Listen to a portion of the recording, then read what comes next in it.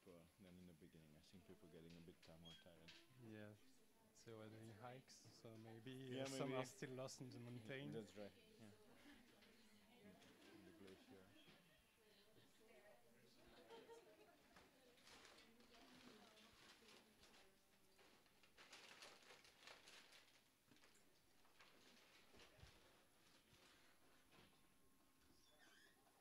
And I will make an announcement before. Okay, sure.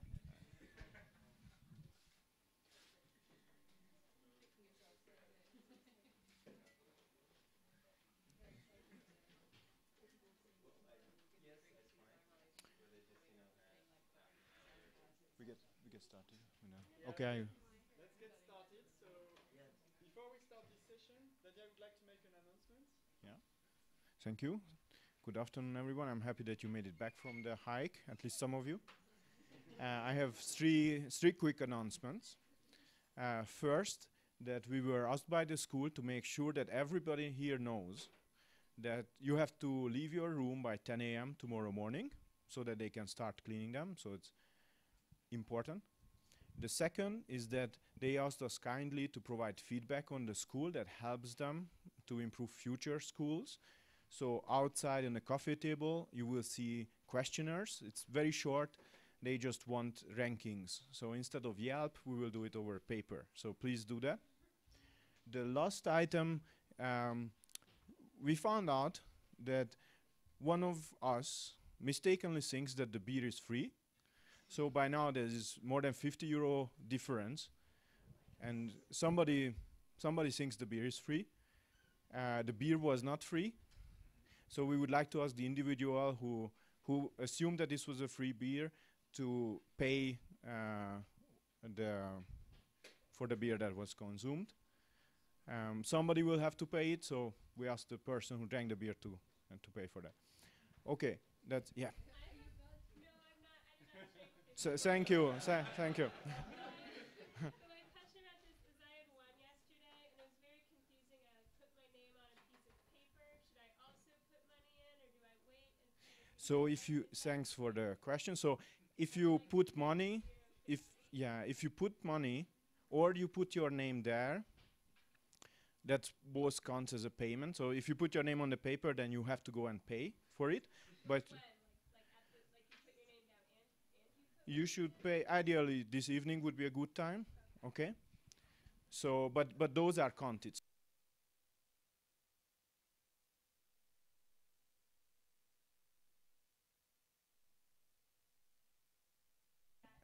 to count. You should not have done both. But okay.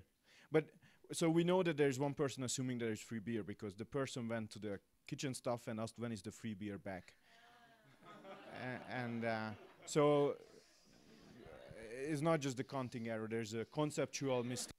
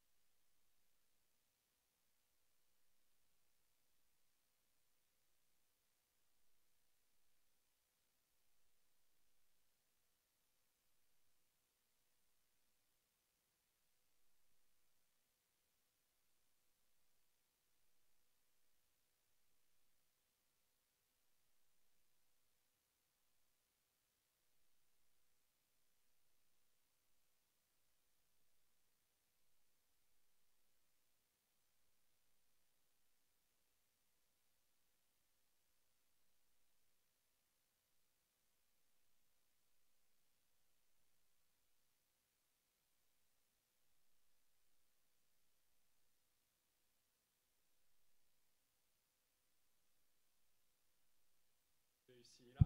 So the main difference being the mass, so the surface gravity. Thanks. For bone dwarf, a field bone dwarf, we have typically log g equal 5 with g in centimeters square per second, while for young giant exoplanets, we expect more log g equals 3.5 to 4, so typically 1 to 2 order of magnitude lower. And we also observe bone dwarf for a large range of temperature, so covering all temperatures of exoplanet we could observe. And finally, we have high quality spectra, and many observations of brown dwarfs, so providing statistical information about their atmosphere.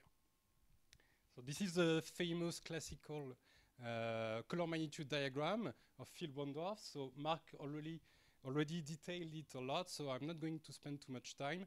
But so we observe a really sharp transition between L dwarf and T dwarf, and it occurs at an effective temperature of around 1,300 K. And the favored hypothesis to explain it is that silicate and iron clouds form in the photosphere of L dwarf, so blocking the spectral windows and making the object redder. And for colder objects like T dwarf, so these clouds form deeper in the atmosphere and do not affect the spectra and colors anymore. So I added also in this diagram the photometry of young and very low gravity brown dwarf in purple, and also some directly imaged exoplanets in green. And so what you can notice is that all these objects appears redder than brown dwarf, so it seems that there is a reddening effect for low gravity objects, so as if they were more cloudy. And our goal was to develop a kind of simple and physical cloud model which can reproduce both the photometry and spectra of brown dwarf and young giant exoplanets, and quite self-consistently. And so for that, we use the 1D model ExoRAM, which is a radiative convective model which solves the equilibrium iteratively. It also includes non-equilibrium chemistry, so it's a really good point for this model. You have the list of opacities here. And so for the cloud model, we included iron, silicate, sulfide, and water clouds. And we compute so the cloud distribution, taking into account the vertical mixing and the sedimentation. So we can also simulate with this model inhomogeneous cloud cover, as in the paper by Morley et al. Oops, sorry.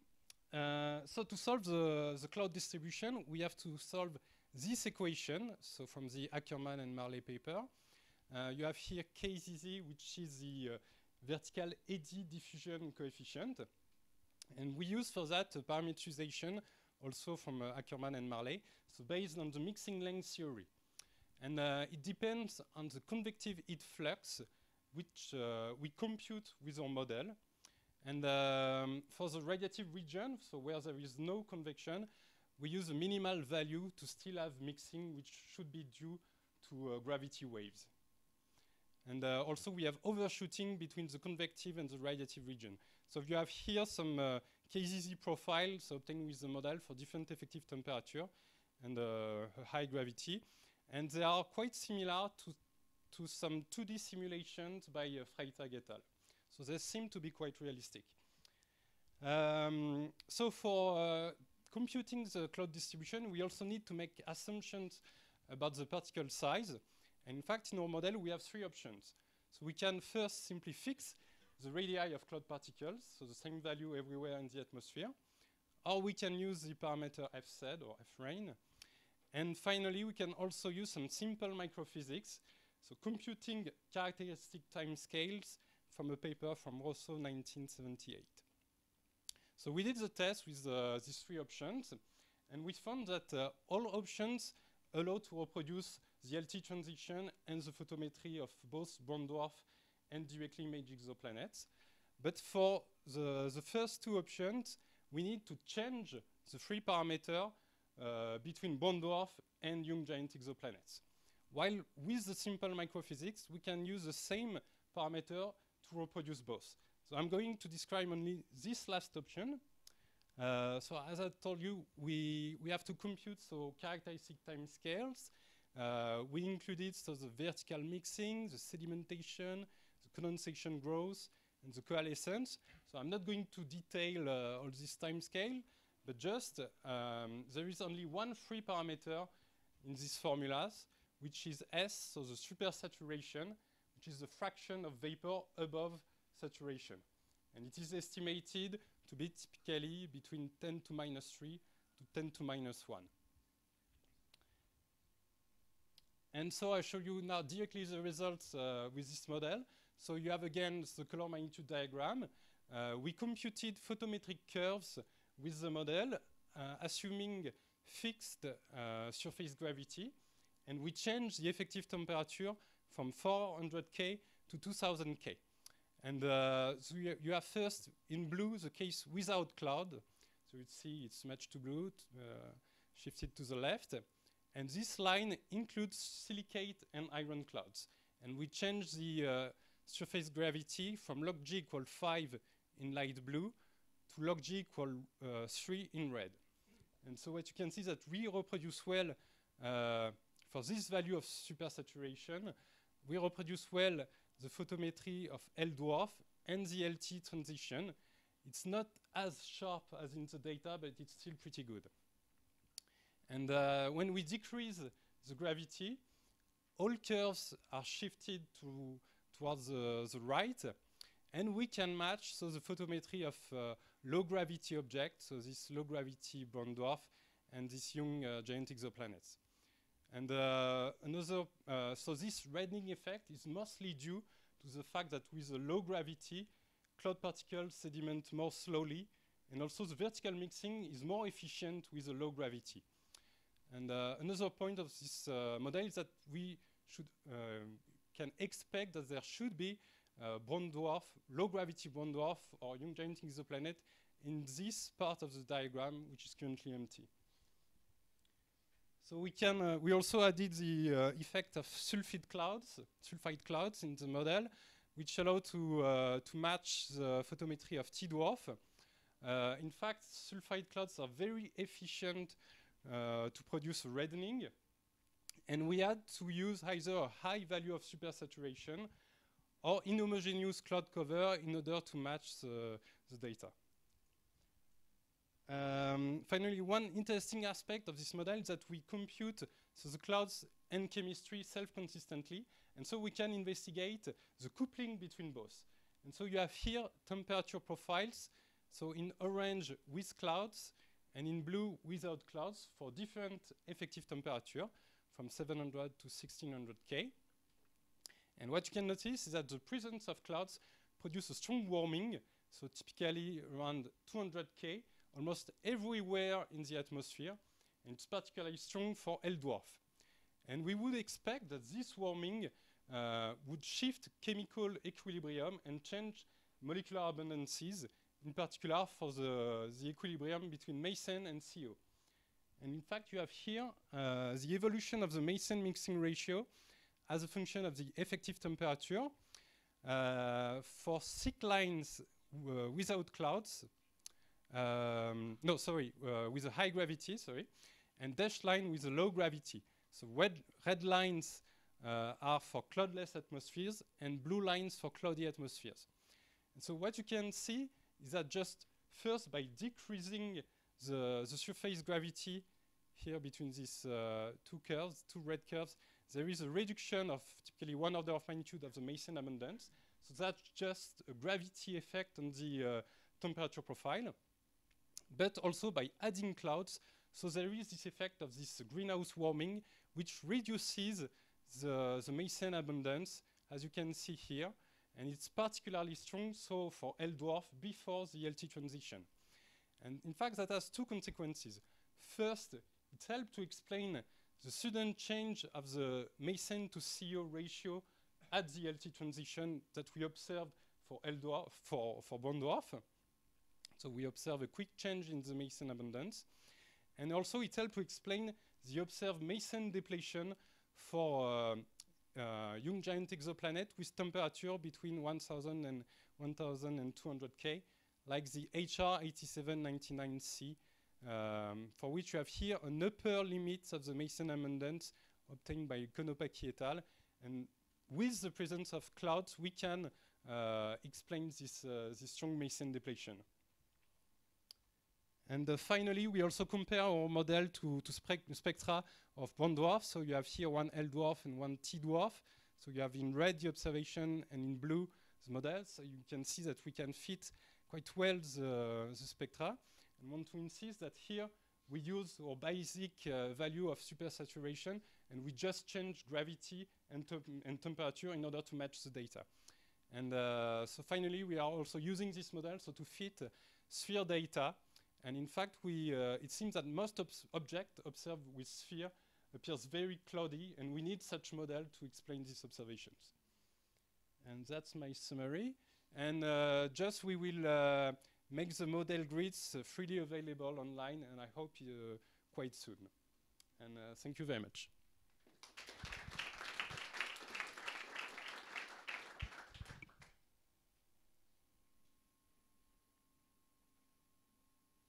Yes?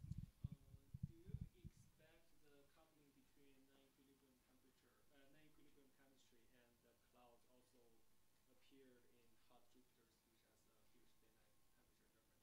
I mean, yeah, I guess if you are not, it might, if your warming goes deep enough to reach the region where there is quenching between, for Mason, yes, it would have an impact.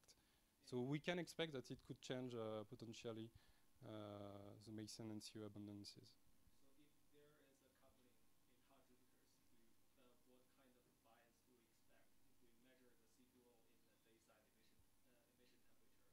compared to the global C2O emission?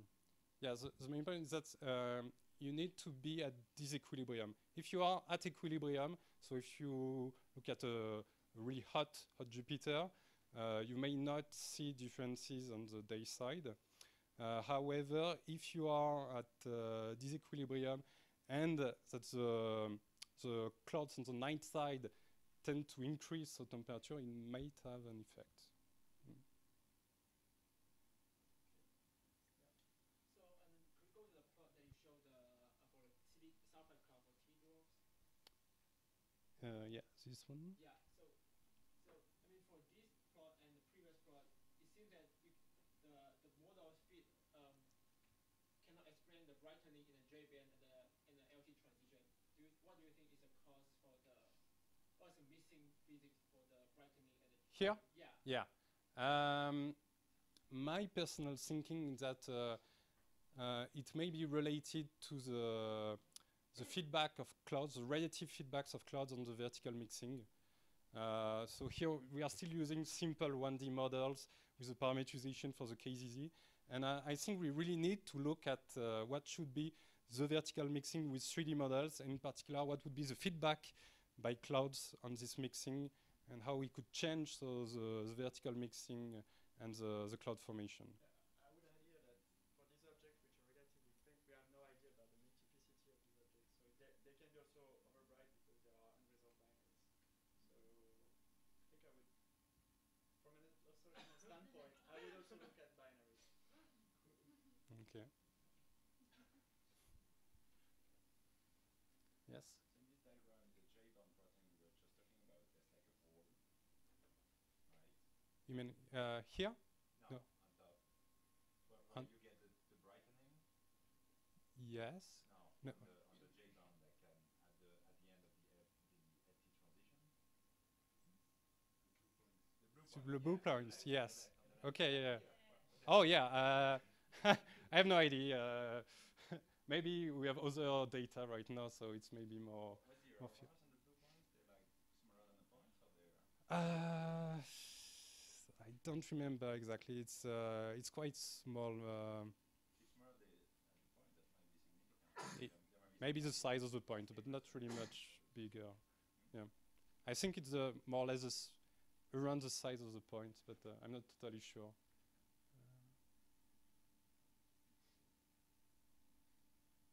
Thank you.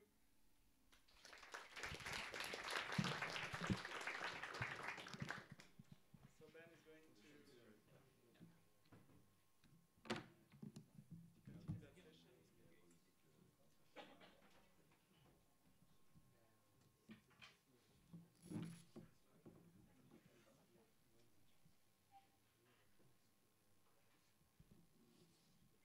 So we'll be talking about cloud atlas, so variability of these red dusty atmospheres.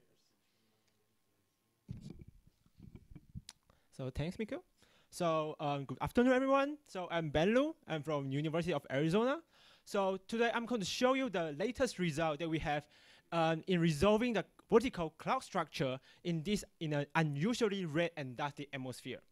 So this result is part of under the program of HST Cloud Atlas Survey, which have 118 HST orbit, and this result is the collaborative effort with many people, including Mark and Didier Salman, Daniel, and Ifan. So we are here because clouds are important for sure. However, I want to focus more on emphasize that what is the impact of a vertical cloud structure on the atmosphere. So we know that the cloud thickness have a significant impact on the relative feedback to the atmosphere by heating up the atmosphere at a different pressure layer. Also, the cloud vertical structure is reflect the upward vertical mixing and the settling time scale. So this by studying the vertical cloud structure, it tells us about how the cloud formation time scale in the cloud formation. Also, from an observer perspective, vertical cloud structure have a significant impact on what's the pressure level we are looking at, no matter in the transmission, spectroscopy, or in the phase curves, especially in the near-infrared region. So, as Benjamin mentioned before, in order to constrain to test our cloud formation theory, we can use brown dwarf to test what is the impact of a cloud vertical structure across different metallicity, temperature, and gravity. And the reason is that because we have thousands of high signal to noise ratio spectra available right now. And in fact, many brown dwarfs share overlapping temperature and gravity with exoplanets. And I think we want to mention and emphasize that brown dwarf has similar TB profile and spectra with really irradiated gas giant planets too. So in this study, I want to focus with a Y0047 as an exoplanet analogs. As you can see from the color magnitude diagram here, Y0047 is much redder than the common L dwarf here.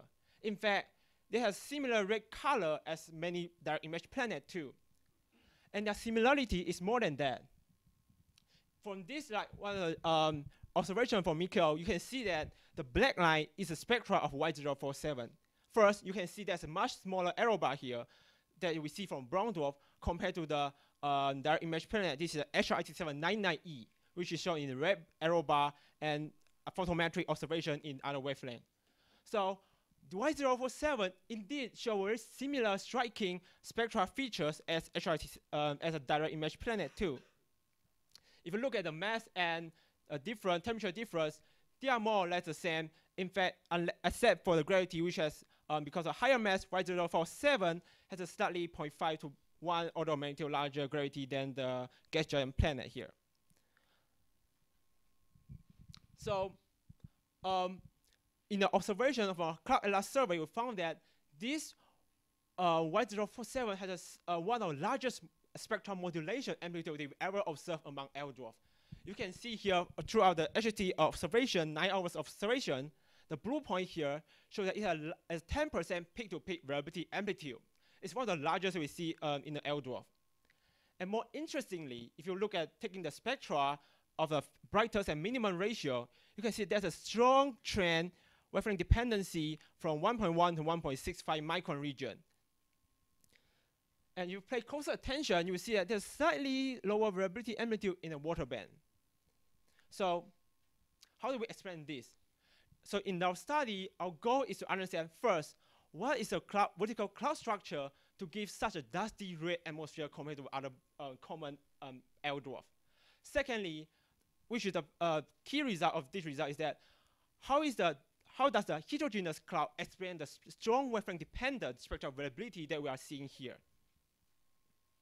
So in order to constrain the vertical cloud structure, there are two very useful methods by having a time resolved spectroscopy. So in this plot, it shows that by measuring the time series of flux variability, we can constrain the rotational asymmetric distribution in the atmosphere. This is one of the illustrations for one of the banded structure that we see in the Daniel's 2017 study. And also, from this school, we all learned that molecular opacity is highly wavelength dependent.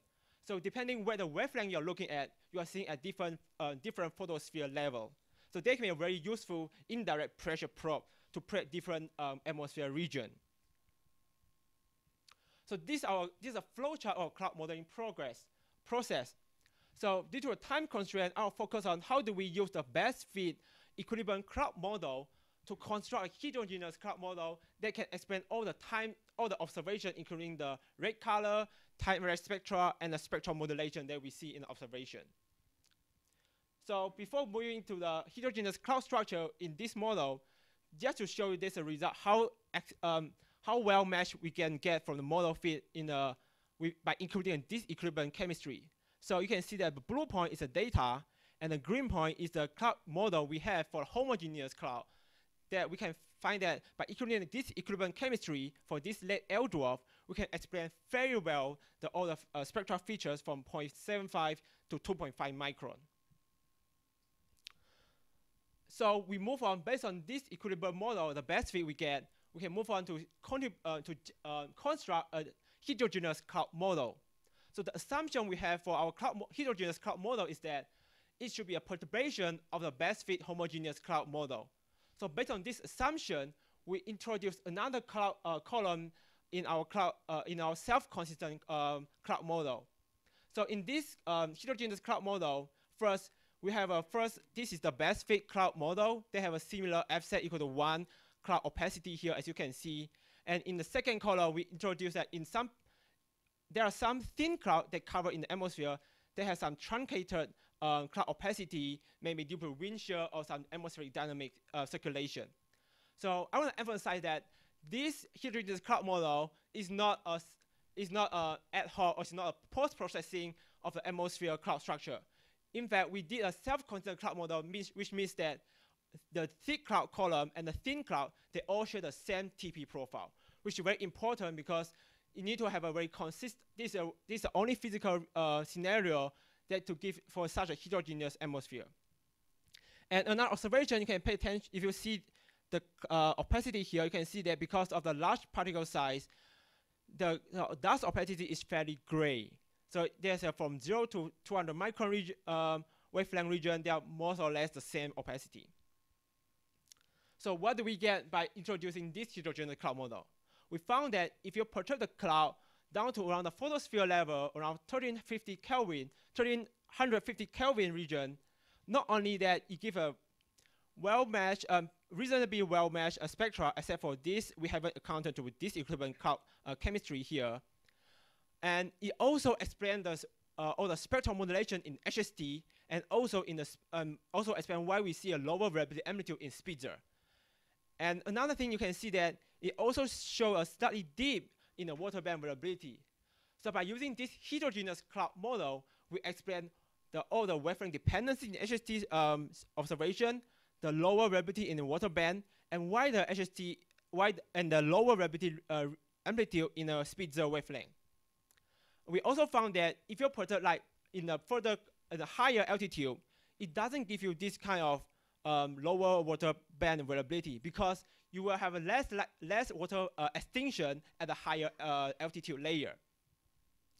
So in conclusion, first we show that by having such an extended vertical cloud structure and including this equilibrium chemistry, we can explain the unusually red dusty color of this Y047 object. And also, even though the physics that we learned from doing this exercise, that even though even though the cloud is very gray opacity because they have a large grain size, if you have a varying cloud thickness in the atmosphere, then it will also give a very strongly wavelength dependent spectral modulation because you are seeing different photosphere level in different cloud region. And also by using from the opacity variability amplitude, we can also exclude the necessity to the haze to expand this kind of like really scattering like features here. So by using the heterogeneous cloud alone, we self-consistently expand all the observation that we see in the HST and Spitzer, and also expand the time average spectral features. Thank you. Any questions? I think you should keep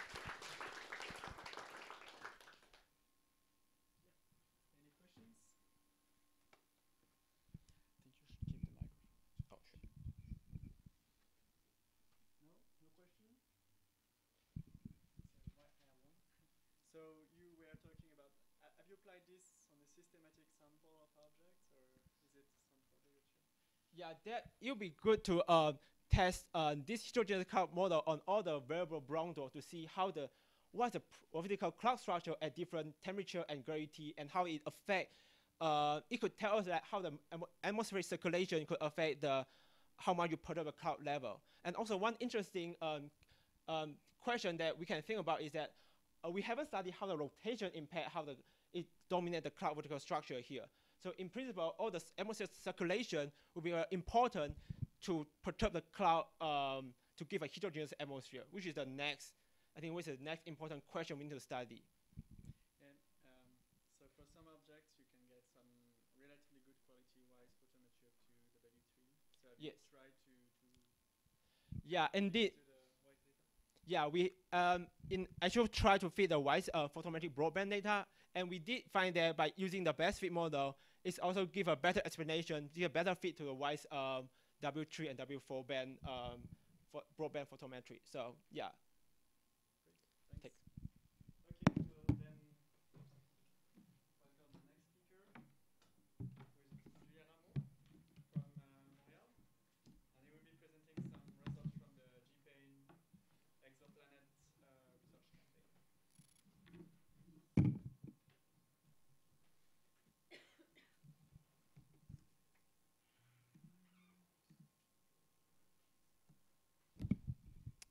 All right, so I'm very glad to talk about directly imaged planet again. So I present some results that are due to a very huge team effort over the last 2 years that were able, using the Gemini Planet Imager or GPI. So just a bit of context, so GPI is a extreme adaptive optic instrument that is mounted on the Gemini South Telescope. It was designed to reach very high contrast at small angular resolution, small angles, to detect a self-luminous giant planet around nearby young stars.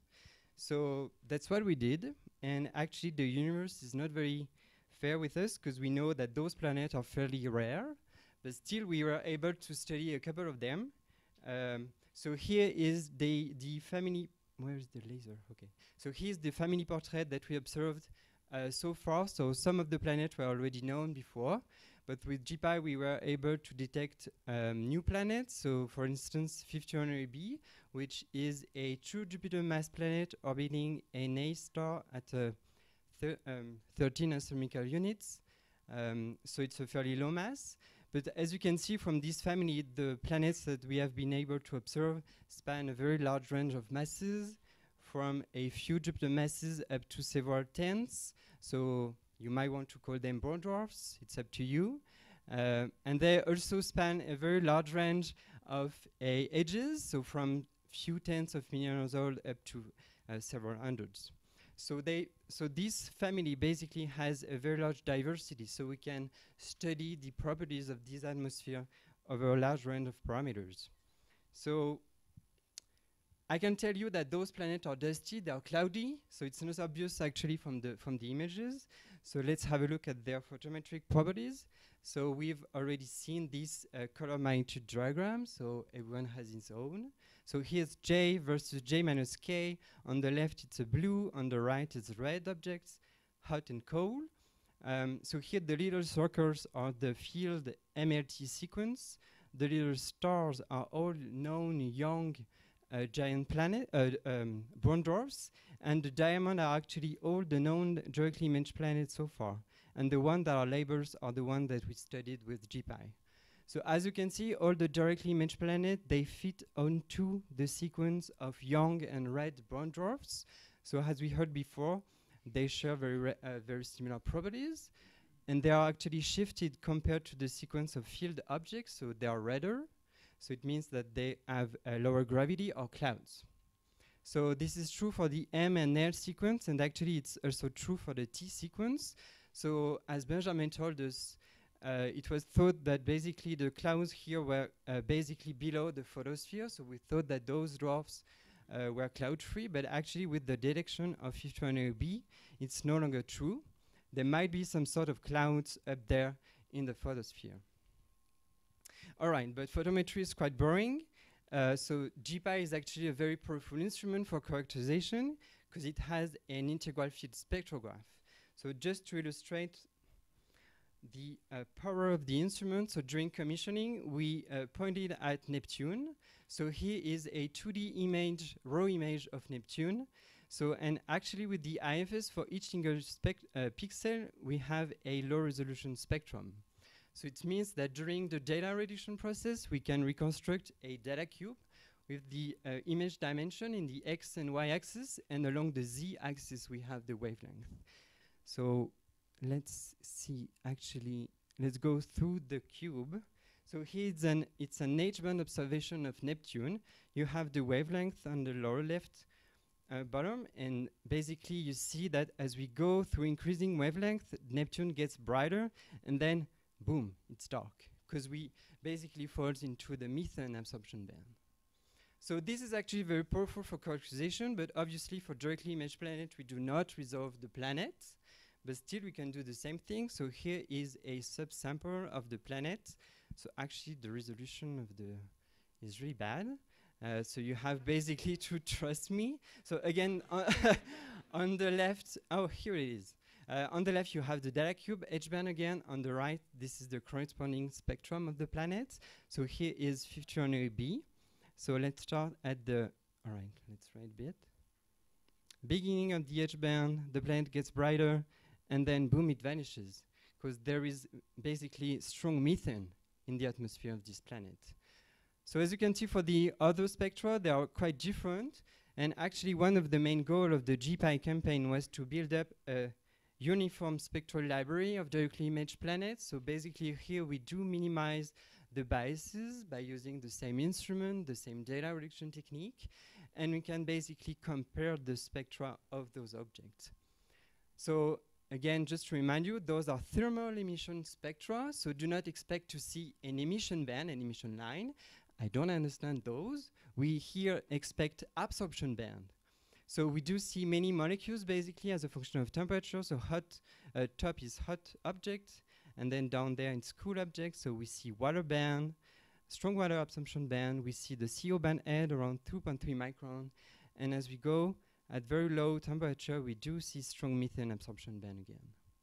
So we have a very nice diversity. So we can basically now do a cross comparison of the object. And so we can start with some empirical comparisons. So Benjamin actually made the case for which giant exoplanets and young brown dwarfs are very similar. So they have the same atmospheric properties. And so here you see basically the best fit object for each single directly imaged planet. So for some cases, it's almost impossible to distinguish between the spectra of the planet and the brown dwarfs. For some of them, there are some discrepancies basically because we don't know enough T's to reproduce the spectrum of 51AB. So it means that by studying young fit brown dwarf, for which it's much easier to get exquisite data, we can learn a lot about the atmospheres of those young giant planets. Yeah, question? Just a word of caution is that sometimes these fit very well with brown dwarfs in this spectral range, but when you go to longer wavelengths like L-band, then Yeah, that's right. to get a real match Yeah. over the whole spectral range. Yeah, you're correct. You're absolutely correct. So the colors might be different as well. So just a bit of caution. So the library isn't complete yet because we are able only to get a band at a time. And for some objects, it's really hard actually to get the data, especially here in J-band for which the planet are fainter.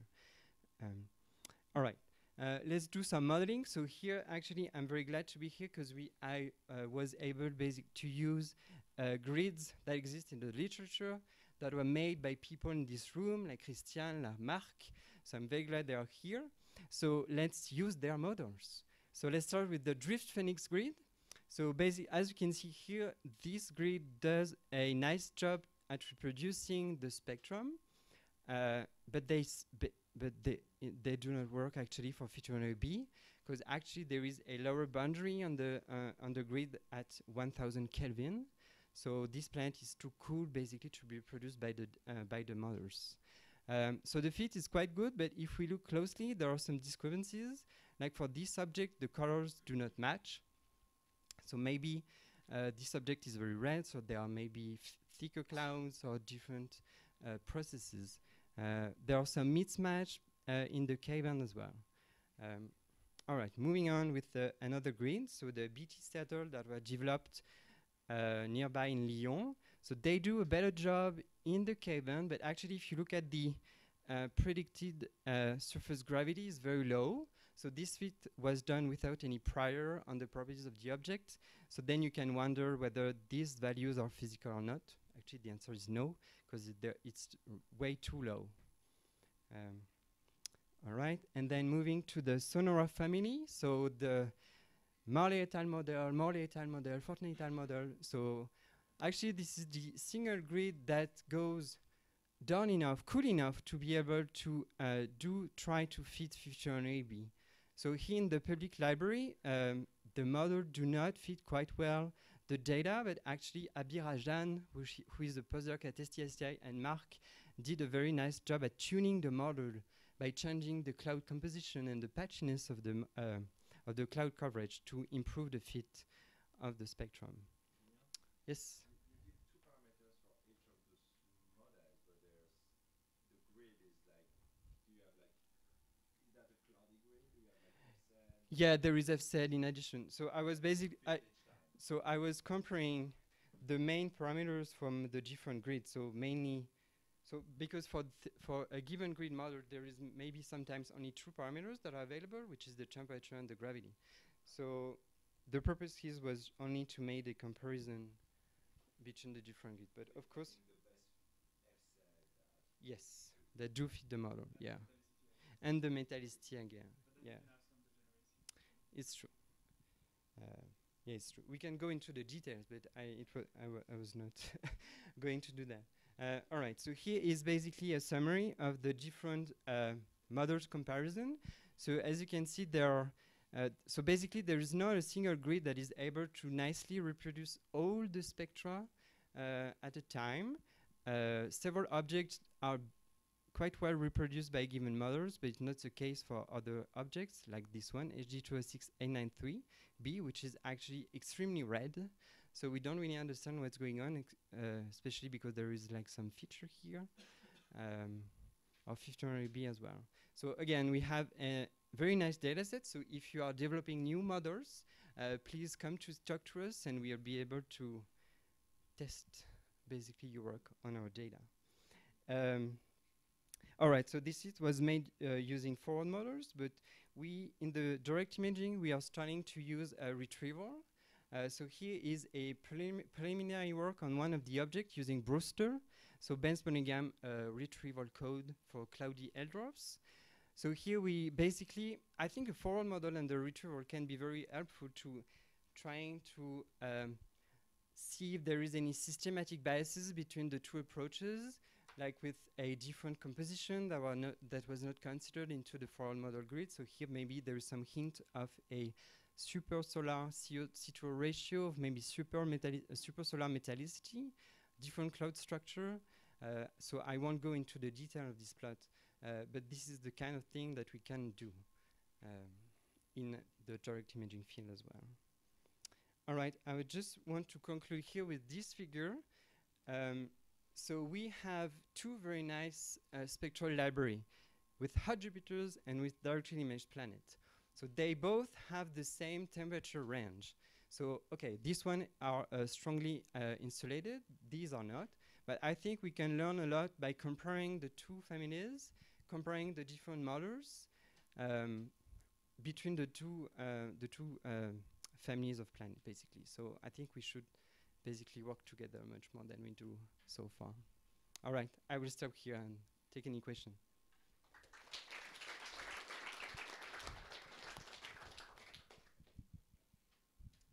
Yes, Daniel. So, very nice. So I was wondering a little bit about the library and uncertainties on the GPI spectra. So my sense was that in some cases where GPI and sphere was observing the same objects, there were significant discrepancies. I know that when we reduced spectra, we were not always agreeing what the GPI reduction has reached. And I was wondering, and those differences were often outside the uncertainties. So I was wondering how confident you are in the uncertainties in general. Yeah, you raised a very nice point. which is unfortunate but real. So those data are not the ground truth, obviously. It's really hard actually to detect those planets, and it's even harder basically to extract a high quality spectrum, especially for these objects which are very faint, very close in, so we have contaminated by speckles. So they can have some discrepancies between the different instruments. So that's why having a uniform library do minimize the biases, so it's easier to compare the spectra with each other by using the same tools. But it's true that there might be some systematics that are not taken into account into this spectra.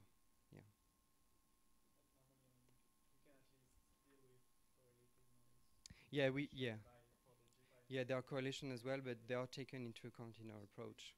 Is there any way to try to compare it to objects where you have non-IFS data? For the photometry. For photometry, but for large separation brown dwarfs, for example, where you don't have a high contrast, but you have independently measured non-IFS based spectra. Yeah, but usually those spectra from like high resolution spectrometer, they are ensured into photometric measurement made with adaptive optic instruments. So they are not very well calibrated, so so it's hard to make the comparison. Oh, okay. Any questions? Yeah. Yeah, you show at the end those planets plus the singular transmission. Mm-hmm. I just wanted to point out that we have roughly as many planets in emission spectra, and that might be more natural comparison. Yeah, that's right. I will illustrate that.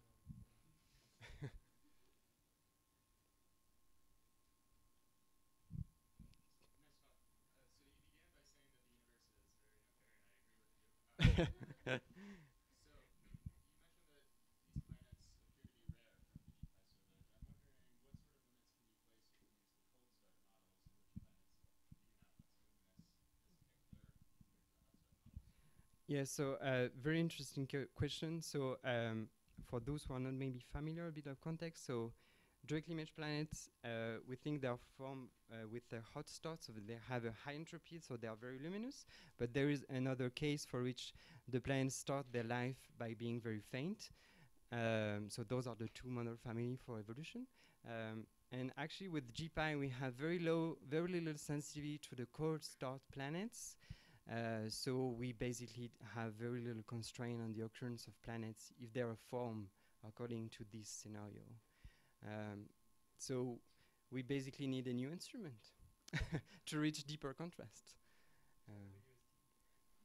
Yeah, that'd be one. Okay, thanks. Thank you.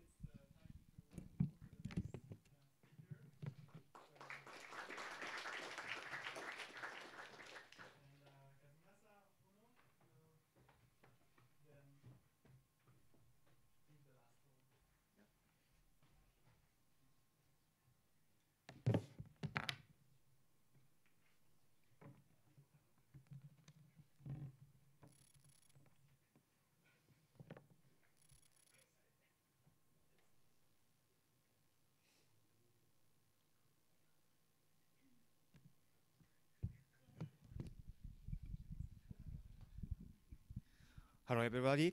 So my name is Kazumasa Ohno. I'm a second year of PhD student in Tokyo Institute of Technology. Today I will talk about the mineral class of fluffy aggregates. Fluffy aggregates is like these complicated and non-spherical particles.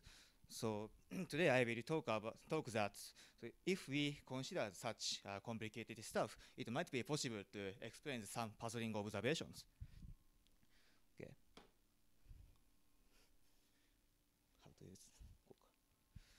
So transmission spectrum surveys suggests that many exoplanets exhibit the featureless spectrum. This problem is especially serious for the warm mini-Neptunes. This figure shows the transmission spectra for 6 warm mini-Neptunes. So you can see that the water feature around the 1.4 microns for upper 2 warm mini-Neptunes, but we cannot see any spectral features for lower 4 planets. Usually, the interpretation of such feature spectra is the presence of clouds in high altitudes. One of the candidates of the compositions of such high altitude clouds is a condensed mineral, so-called mineral clouds, not dust clouds. So, according to the equilibrium chemistry, it is suggested that the vaporized chloride potassium or maybe the zinc sulfide can be condensed into the deep atmospheres in the case of the warm mid-Neptunes. So, however, in order to explain the feature spectrum, we need to bring up these solid particles to high altitudes. Sometimes it's possible, so as demonstrated by the Benjamin Charnay's work, so if the cloud is composed of the submicron particles, it is possible to bring up such particles to relatively high altitudes. However, of course, the particle size also evolve with the height. So our previous studies investigate particle growth during the vertical transport of cloud particles and found that cloud height is sometimes too low to explain the observations. This figure shows the maximum extent of the chloride potassium clouds for GJ1240b as a function of the metal mass fraction of atmosphere. So gray shaded regions indicate the cloud height suggested by the observations, and you can see that the cloud height suggested by the microphysical model is 1 or 2 orders of magnitude lower than the observation suggestions. This is simply because the particles grow into too large size. Such large particles cannot be lofted to high altitudes. Such a same kind result is also obtained by the other studies using the CALMA. One of the promising ways to break such discrepancy between the microphysical model and observation may be the considerations of the microstructure of cloud particle itself. It is theoretically and experimentally known that suggested that the solid particles can grow into the fluffy aggregates like these cute guys. So because such fluffy aggregates have the low settling velocity, so they should be lofted to more high altitudes as compared to the case of compact sphere. So maybe the such presence of the fluffy aggregates can explain the ubiquity of the feature spectra. So the question is that how does such fluffy aggregates evolve in the planetary atmospheres? So how does it affect the observable spectrum? And can fluffy aggregate indeed explain the feature spectrum? In this talk, I aim to answer these questions. I briefly summarize the overview of our cloud formation scenario. First, the cloud is formed in the deep atmosphere via some kind of nucleation stuff or condensation stuff. And then the solid particles might grow into such fluffy aggregates via material sticking. Maybe such aggregate also undergoes a compression process. And finally, such aggregates maybe transported to high altitudes or maybe settling into deep atmosphere. So basically, we calculate this stuff by solving the double moment equations. In other words, we calculate the transport equations of particle number density and mass densities by taking into account growth due to microphysical process. So according to the physician's lectures, this number density and mass density are corresponding to the zeroth order and third order moments. In this study, the particle transport is driven by the gravitation settling and the atmospheric motion, which is expressed by the eddy diffusion parameterization. So in this study, we use the eddy diffusion coefficient obtained by the GCM study of Benjamin Charnay's work. However, unfortunately, the nucleation process and condensation process is still highly uncertain for exoplanetary atmosphere. So therefore, in this study, we parameterize this microphysical process by changing the size of monomer as a free parameter. So because the cloud abundance is limited by the abundance of the condensing vapor, so it means that if the monomer is small, then the number density of monomer is high. So we calculate the cloud formation process above where such monomer formation is already finished. simultaneously, we also calculate the equilibrium aggregate density at each altitude. In this study, we take into account that the density decreasing due to the pore formation via material sticking, and the density increasing due to the compression via the ram pressure of gas rack. So we also examined whether the compression via high-speed collision occurs or not, but we found that in the planetary atmosphere, the collision velocity is too low to compress the aggregate, so following results does not include such collision and compression. This figure shows the equilibrium aggregate density as a function of aggregate radius. So vertical axis is a volume feeding ratio, which is defined as aggregate density normalized by the material density. So we can see that in the initial stage of the aggregate growth, the aggregate density decreases with increasing aggregate radius because of the pore formation. However, once the aggregate size exceeds the threshold value, which is approximately about 30 micron, the aggregate density increases with increasing aggregate radius. This figure shows the vertical distributions of the characteristic aggregate radius, cloud mass mixing ratio, and volume feeding ratio of aggregates. So dotted line shows the vertical distributions for compact sphere clouds, and solid lines for fluffy aggregate clouds. As seen in this figure, so basically the fluffy aggregates grow into the much large size as compared to the case of compact sphere particles because of the large cross section for same mass particles. However, simultaneously, the aggregate density also decreases with increasing size significantly. Therefore, finally, the vertical extent of the fluffy aggregate cloud is much higher than the clouds composed of the compact sphere. So in the context of the fluffy aggregate clouds, the high altitude clouds is composed of the large aggregates made of small monomers.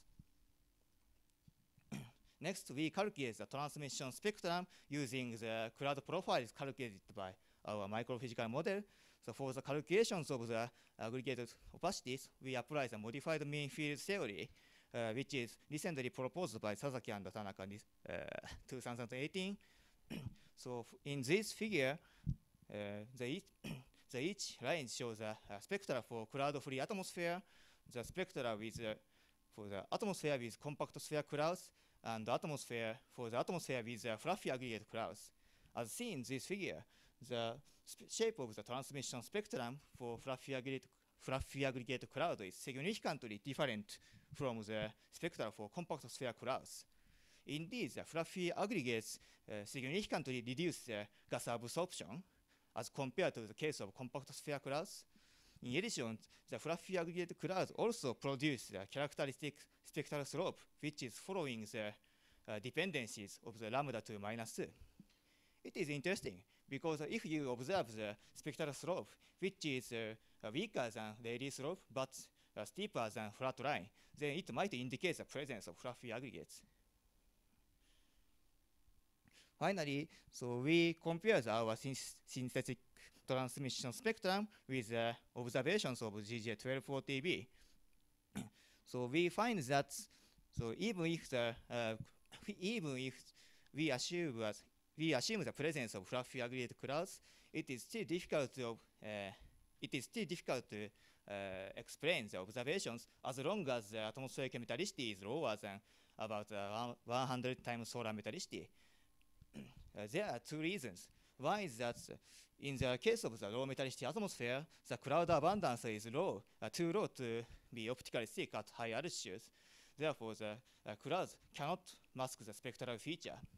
Another reason is that, as I said, fluffy aggregate clouds produce a spectral slope, which is also inconsistent with the flat spectrum GJ 1240b, especially for the range of the near-infrared wavelengths.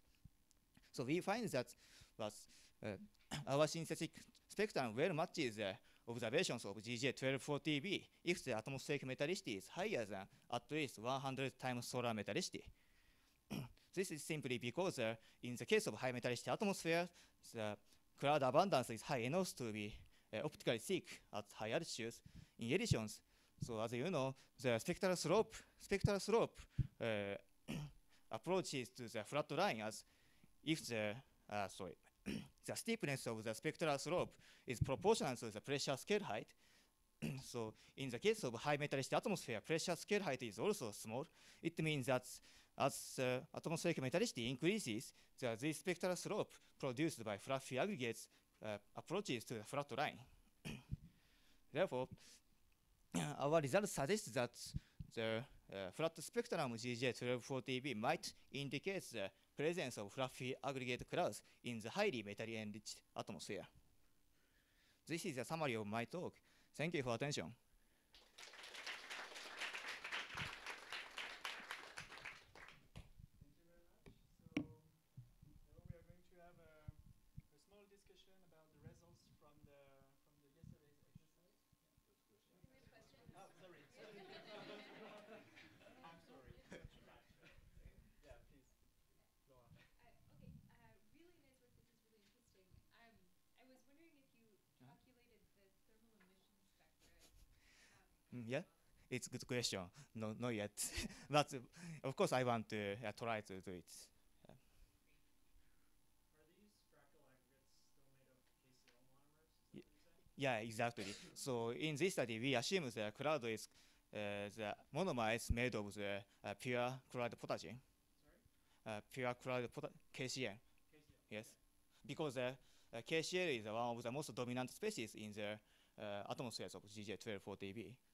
Okay, so I'm really bad at microphysics, but Yeah. can you help me understand, like, so my picture of fluffy aggregates in the solar system, like on Titan, is they rise because there's these very long chains of hydrocarbons. Yeah. Or in the case of like water ice on Earth, we get snowflakes because of like the geometry and the hydrogen bonding with water. Yeah. So like, what is it? It's hard for me to imagine KCl. Mhm. It's such a simple molecule, small molecule, forming fractal aggregates. How does that happen? So basically, the accumulation of the KCl molecules is completed in the stage of the monomer formation. In this stage, so I'm not so sure the complex structure of the molecules, but so we calculate in this study we set the size of this stuff as a free parameter, and then so we calculate how these each cloud particles stick with each other, and then how does they. So one of those balls is like a bunch of KCl. Yeah. That is. Mm. Okay. Uh, And the balls stick together. Maybe you mean about maybe you asking. Sorry, my English is not so good. So maybe you asking what kind of the shape of the aggregate is assumed, right? Yeah. Basically, so in this study, we assume the aggregate have if the compression is not occurred, then aggregate keeps the fractal dimension of 2. This is because so in this study we assume the the collision between the cluster is the dominant process. Okay. Mm. Thank you. Yeah. Another question? Two? Yeah. Can you go back to second to last figure? Second last figure. This one? No. That one is. Okay. Yeah. The radius that you formula, is it a monomer? The RM, is it a monomer? Yeah. Radius you assume? Or is that the part? Yes. This text means sorry, explanation is lacked. So in this figure, each colored line shows the best fit spectrum for different atmospheric metallicity. So for each atmospheric metallicity, we have another free parameter, namely the monomer size. So, for example, in the case of the red line, so we fix the atmospheric metallicity as a solar metallicity, and we change the monomer size, and then we get the best fit spectrum. Such best fit spectrum is plotted in this figure. So the scattering slope for this kind of fluffy clouds is Yeah. wavelength of -2, which is between me scattering and really scattering. Right. So if we see this kind of -2 scattering slope Yes. observationally, Yeah. how can we tell whether it's this Yep. In actually, so I don't still examine.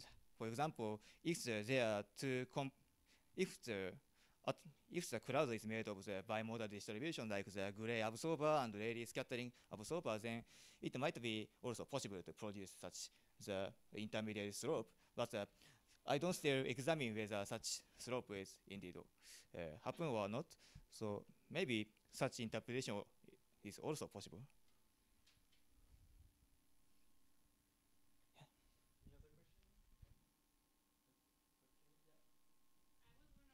Any other question?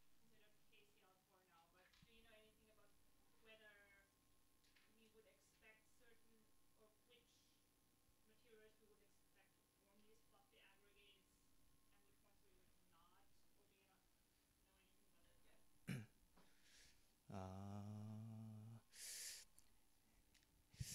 Just in my knowledge, yeah, we expect that if the condensation results in the solid particles, then such material can produce a fluffy aggregates. Sorry, is it not answer for you, your question? I did not quite understand. We all make fluffy aggregates is the after we can comment to see the front part. Okay. It doesn't depend on the actual composition. It doesn't depend on the chemical composition. That's what you were saying.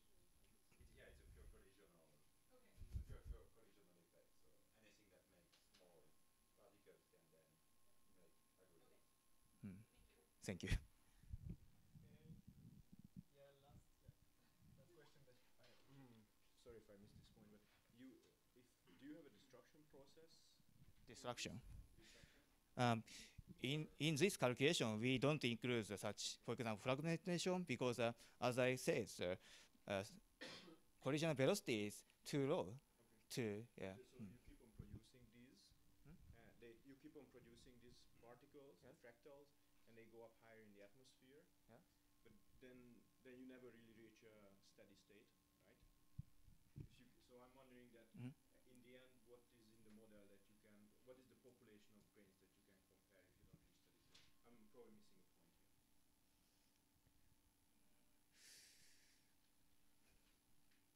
Sorry, please discuss later. I'm probably misunderstanding something, but you generate these particles, Yes. right?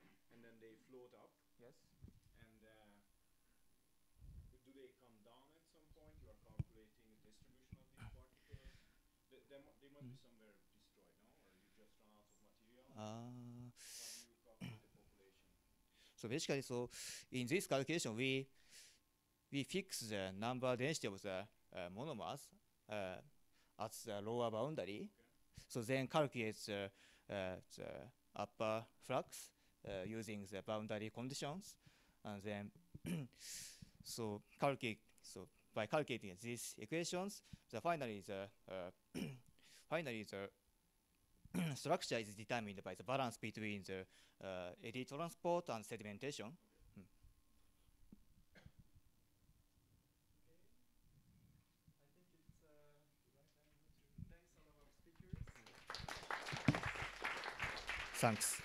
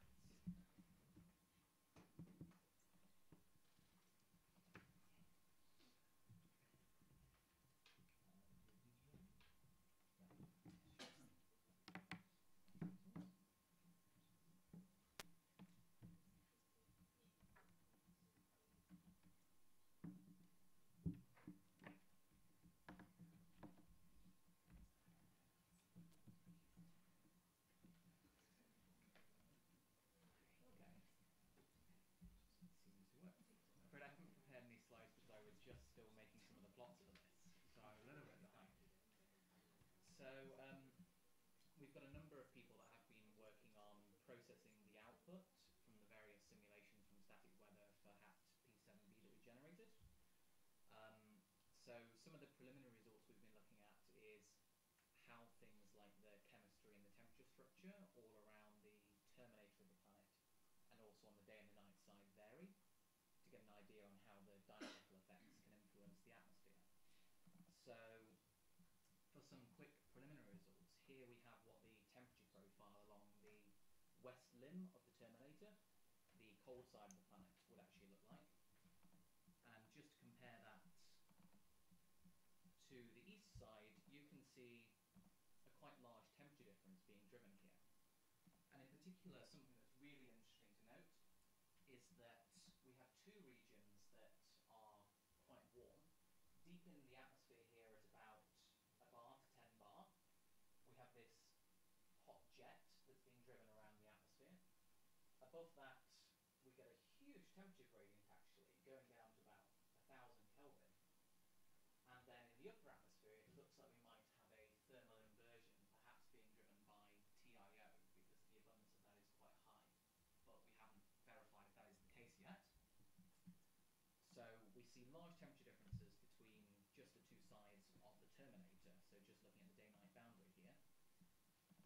Looking at the equivalent results for the abundance of water, for instance, we don't see that strong differences. So between the east limb and the west limb for water,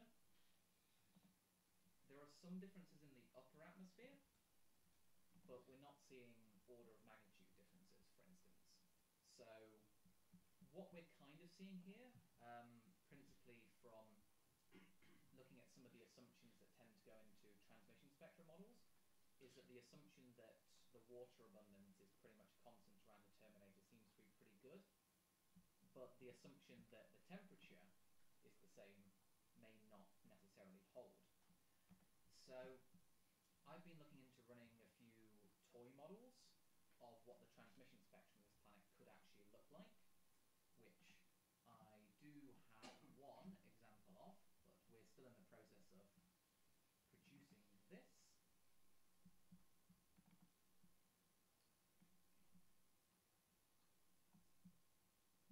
What would cause the temperature to be so different on the limbs? Yeah. Oh. Okay. So this is just a really quick, dodgy simulation of what the transmission spectrum just from the east side of the terminator, which is really warm and cloud-free, might look like. And then the black points are a rough simulation of what you might be able to see with something like James Webb looking at this planet. All of the opacity here is just due to water, with the exception of this Rayleigh slope down here, which is caused by molecular hydrogen. So what we're looking at doing next will be taking the full output of our simulations all around the terminator, including the cloudy regions on the west side, and we'll compute transmission spectra all around the terminator, and then combine them weighted by the area of each part of the atmosphere to compute a combined two-dimensional transmission spectrum from all around the terminator, which we're then hoping to compare against one-dimensional models to see how bad our one-dimensional models actually are compared to the realistic output that we all computed together. So that's just what I've been working on. There are other people who've been looking at emission spectra and phase curves that I don't know if anyone else wants to speak about that. Well, yeah, so there's a lot of cool things that are going on. Can I see? Yes. I know that you're just doing this all, Yeah. but No. so those features are crossing a lot of scale heights that we, in Yes. spectra apertures, even though we don't have continuous coverage, we can compare Hubble and Spitzer, and we don't see that many scale heights being crossed. What do you think is happening here? Yeah, so for Hubble, most of the observations have been probing about 2 scale heights, while this is going up to it could potentially go up to 8 or so. So that's because this particular model is entirely cloud-free, which is just for the east terminator. We are expecting that the west terminator will be much more affected by cloud, but we haven't put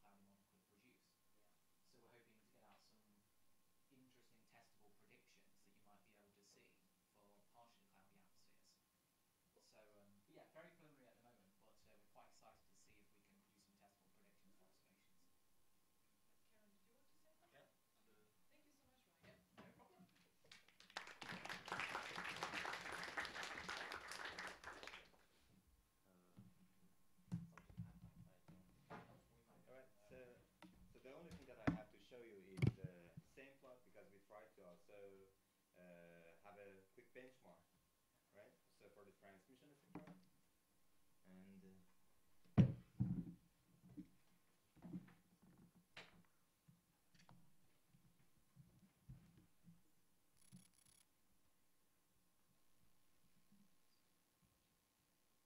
so yes, just wanted to show you that we tried a quick benchmark.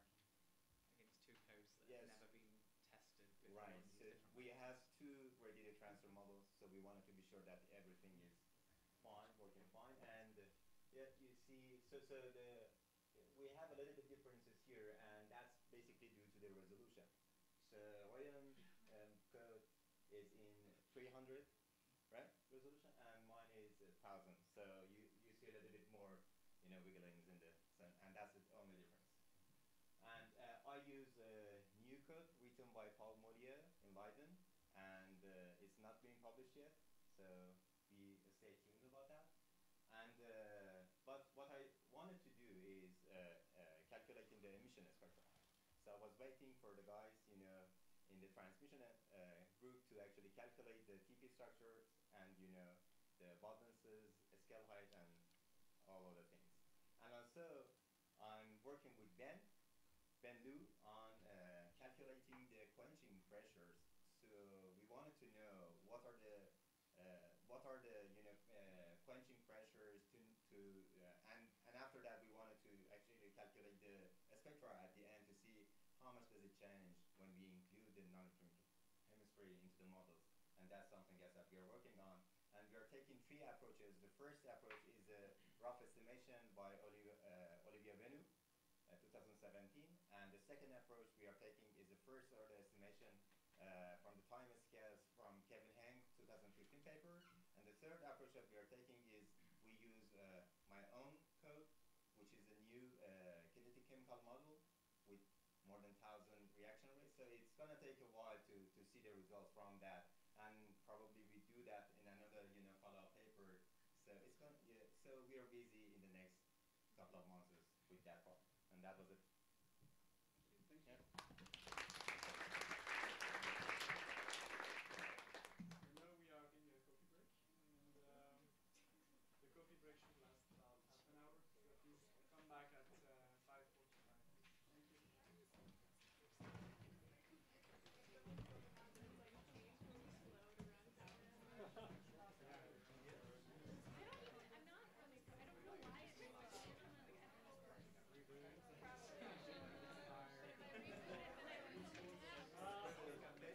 Well, I know what I'm doing. It really does. Because I don't run my code on my computer.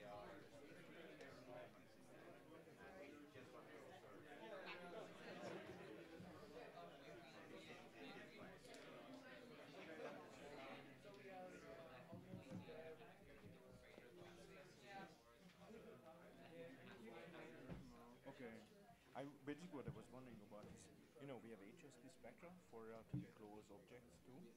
I mean, an arc second or few arc seconds. And that's, photometrically very well calibrated, so better than 1%. High signal to noise.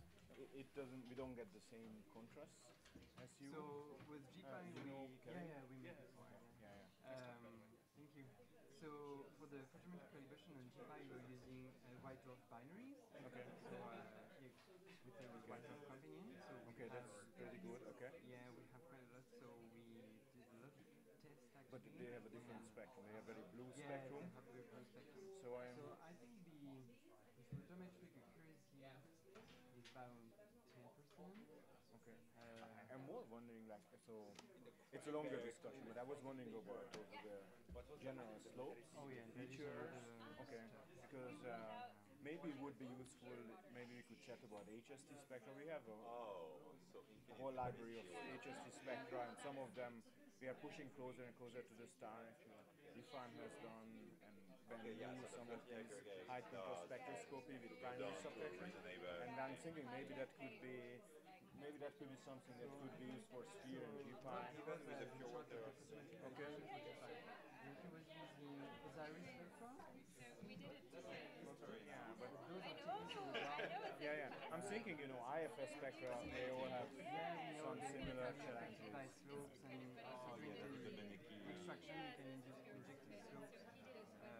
So maybe I would think a bit about it. Maybe I would consult with Yifan too. Maybe it's worth thinking about. Maybe we can find, 3, 4, 5 objects that could be compared. That probably also be interesting to observe the same white dwarfs with sphere. Yeah, it could be. So we did a joint. Sorry, I have to go, but So we did a joint calibration program that was for astrometry purposes. And so we had the data on Yeah, the hundred is not but very actually no one had southern time to Yeah, how so? But I think for the astrometry it's pretty Yeah, but what I mean is that I mean, it's gonna be ugly then. in diagnostic It's not Did you observe that? yeah, like looking at probably 100 times really the much more solid. yeah.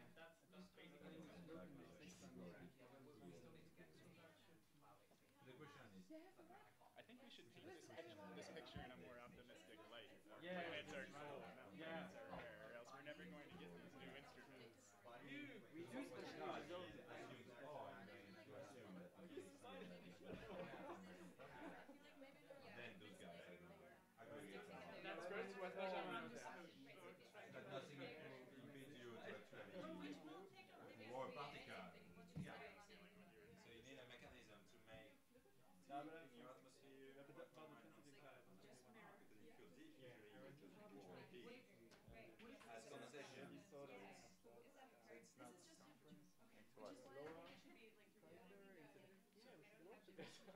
And so that's a good one. I think that's completely sure. Yeah, but because it's not the same physics, but I mean in terms of going back to exactly, go back to the basics and to try to no. It was just the easiest variable to put in. It's just for testing purposes. It's just that you can make it flat. Yeah. But the point is that if the column, like you mentioned, the temperature shouldn't come with I wish there was a comparison. I think it's just maybe because of the absorption. Well, this is where we're missing those. You should just rerun the weird one. Okay.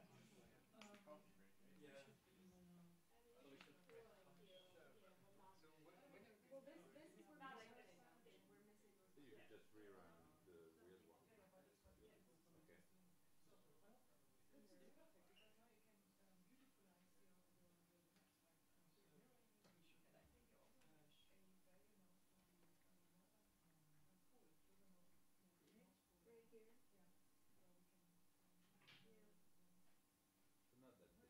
So not that the temperature map, you could get it from this directly, a matter of plotting. And the plot properties would get it from the plot itself.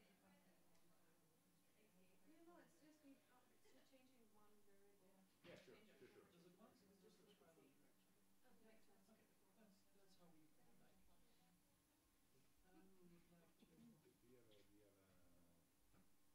That's a plotting region here.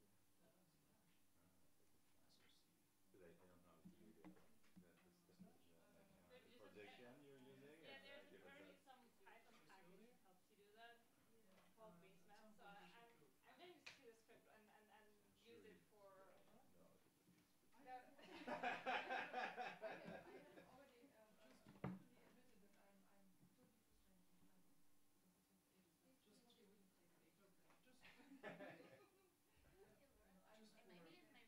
Oh, don't worry about it. Yeah.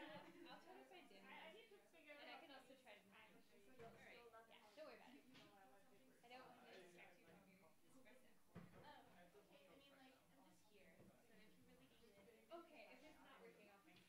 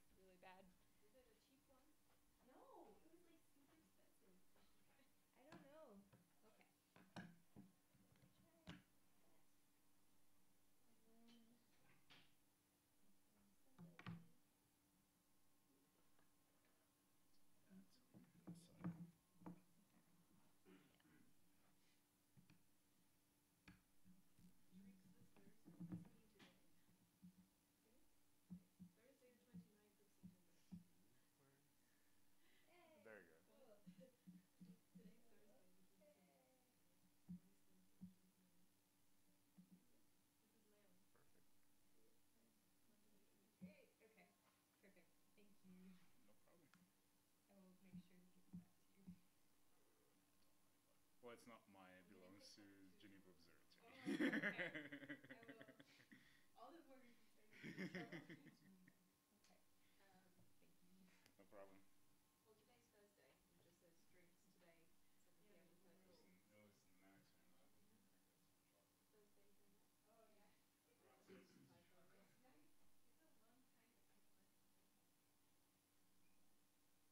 It's It's just a typo, I guess. It's a long time to type on something. Yeah, so they're picking me up at 2:10 tomorrow.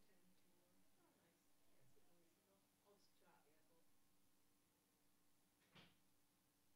I'll just chill out at the airport. I guess. When do we finish?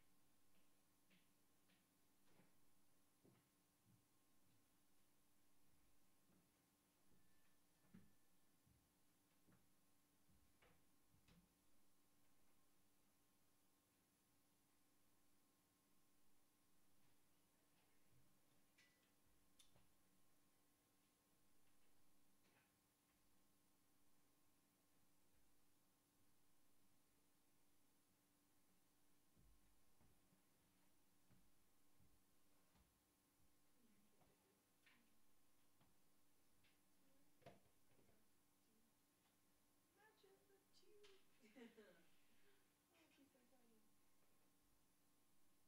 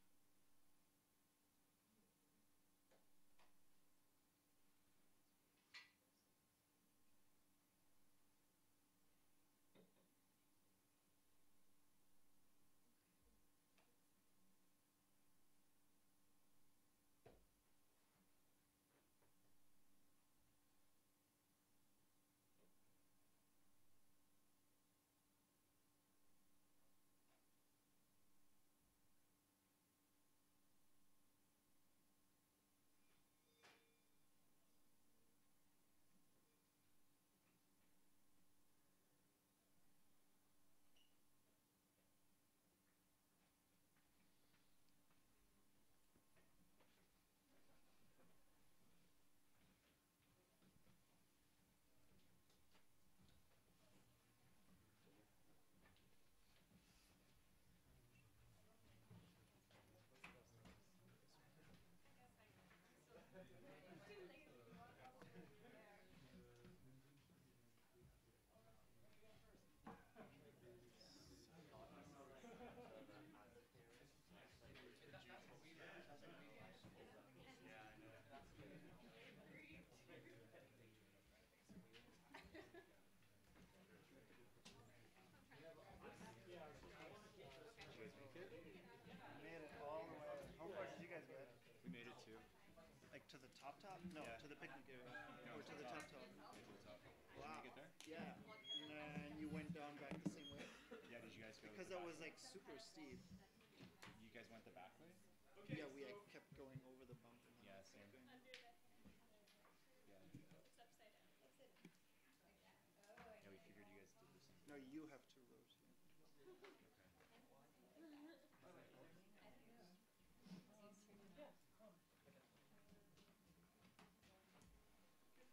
It's like the Alps. Oh, I see. That's fine. I don't need some more. There's no battery. No, Okay, let's start then. This section. We're going from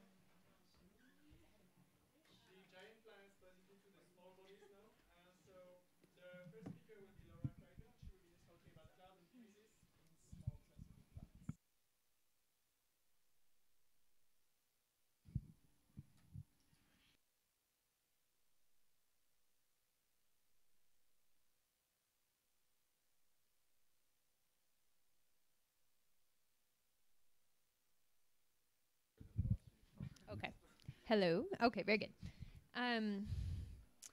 So welcome back from the coffee break. I hope everyone is awake, at least for a little while before dinner. I want to thank all of the speakers who've gone before me, because I think that my job is much easier now with all of this background. I feel like I understand my own slides a lot better than I did on Monday. So what I'll be talking about today is observations of clouds in small planet atmospheres. And I want to be specific about what I mean about small planets. We throw this term around a lot, and to an outsider, often small means terrestrial. But for the purposes of this talk, I'm going to be focusing on planets in the sort of 2 to 4 Earth radius regime.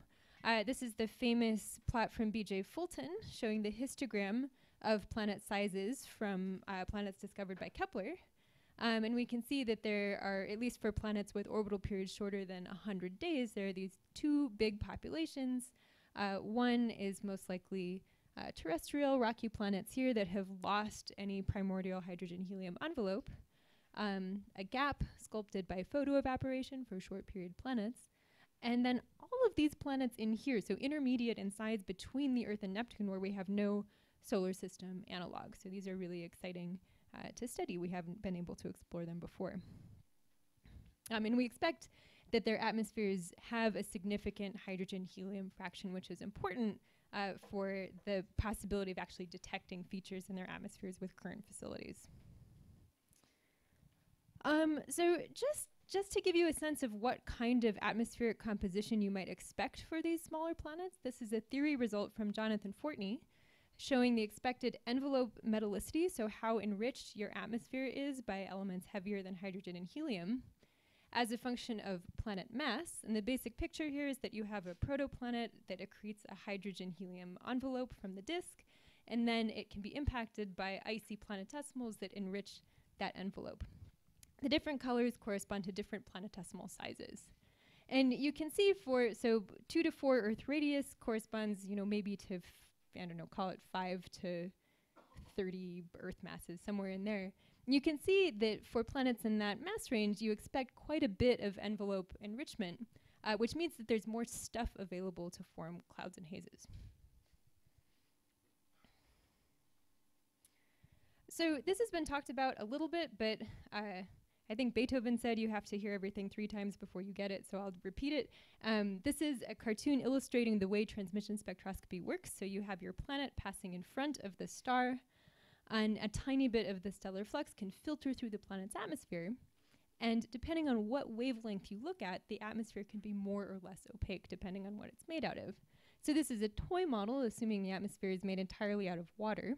And you can see that where you have a lot of absorption lines, the atmosphere gets really opaque, and so you observe a larger transit depth, the fraction of flux that is blocked by your planet. The amplitude of features in the transmission spectrum is sensitive to the size of the planet and the star, but also the scale height of the atmosphere. So we're assuming the atmosphere is in hydrostatic equilibrium, so you have pressure up, balancing gravity down. And the scale height is proportional to the temperature, the mean molecular weight, and the surface gravity of the planet. So for our best case scenario, a large planet around a small star with a hot atmosphere, hydrogen dominated, so low mean molecular weight, and low surface gravity, the best case scenario is that the amplitude of these features is about 0.1%. So we have a hard job, and when we move to smaller planets, our job gets even harder.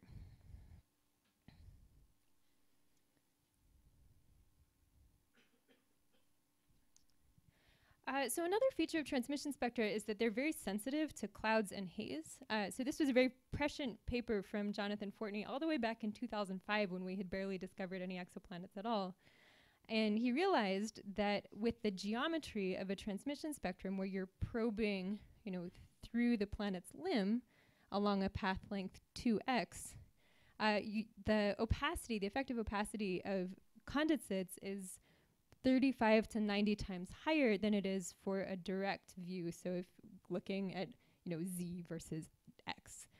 And so we expect that transmission spectra will be very strongly shaped by condensates in the planet's atmospheres. So what does that do This is my very simple observer's picture of what happens if you put clouds in your atmosphere.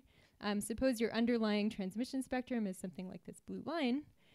Your clouds will truncate the spectral features at the altitude of the cloud deck because they're opaque to the stellar flux. And so your spectrum might turn out looking something more like that if you have high altitude clouds in your atmosphere.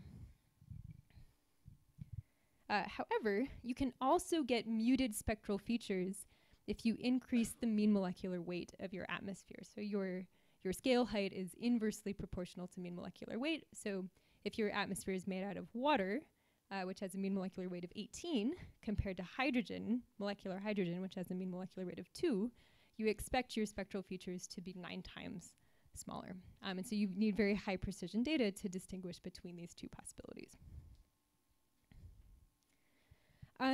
So yeah, small planets are really challenging to observe. The feature size is linearly proportional to planet radius. So Jupiter's radius is about 11 times that of Earth. Neptune's radius is about 4 times that of Earth. So you're talking about a 2 to 3 times smaller amplitude of your spectral features, which corresponds to a 4 to 9 times increase in the amount of observing time you need to study the spectrum in equal detail. And so this is sort of the family portrait of small planets that are accessible with current facilities. If you work on this, every one of these names is familiar to you.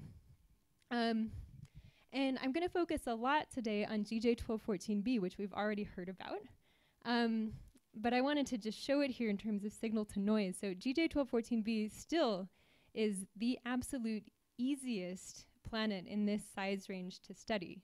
And so I like to call it everybody's favorite super Earth, or perhaps least favorite, depending on what you're interested in. So this is the picture of GJ1214b about 5 years ago. And everyone was observing this planet. So it's orbiting a small, bright M dwarf. It's really easy to study. And this is the transmission spectrum from many, many, many different observations. Too many to list all of them here on this slide. And you can see that the data are basically consistent with a flat line. So a solar composition cloud-free atmosphere, the orange line, has been ruled out. But you could explain the data fairly well if you assume the atmosphere has a high mean molecular weight, so 100% water. Alternatively, there could also be clouds present in the atmosphere. So in spite of all of these observations, there was no way to tell the difference with this precision in your data. And so I sought out to break the degeneracy between those two interpretations. And I used the Wide Field Camera 3 on Hubble. I want to just take 1 minute to explain for the youngest people in the audience why WFC3 is so great. So it is a near-infrared detector sensitive to roughly 1.1 to 1.7 microns, so you have access to the water absorption bands that are present there. And this is a raw spectrum, and you'll notice that it looks really different from a normal spectrum, and that's because we've scanned in the spatial direction over the course of the exposure. And what that allows you to do is do longer exposures before you read out. One of the annoying features of Hubble is that it was designed to look at faint distant galaxies, not bright nearby stars. And so the early observations you couldn't look at very bright stars. In many cases, they would saturate in the shortest possible exposure time. And so this lets us actually collect the photons that we need to make these really precise measurements. And the data look great. So here is an example transit light curve. This one is for a hot Jupiter. And you can see that the different colors correspond to different visits. And so we get very repeatable results from observation to observation. And we also reach the photon noise limit. So I would say that Wide Field Camera 3 is state of the art for transmission spectroscopy today. Okay, so going back to GJ1214b, we observed 15 transits of the planet and increased the precision of the near-infrared transmission spectrum by about a factor of 10. And we found that it is still flat. But in this case, so flat that we were able to rule out all plausible high mean molecular weight compositions, even a pure CO2 composition, that's the red line there. Which has a mean molecular weight of 44. And so this result was exciting because it was the first time we definitively knew that clouds or haze must be present in a planet of this size.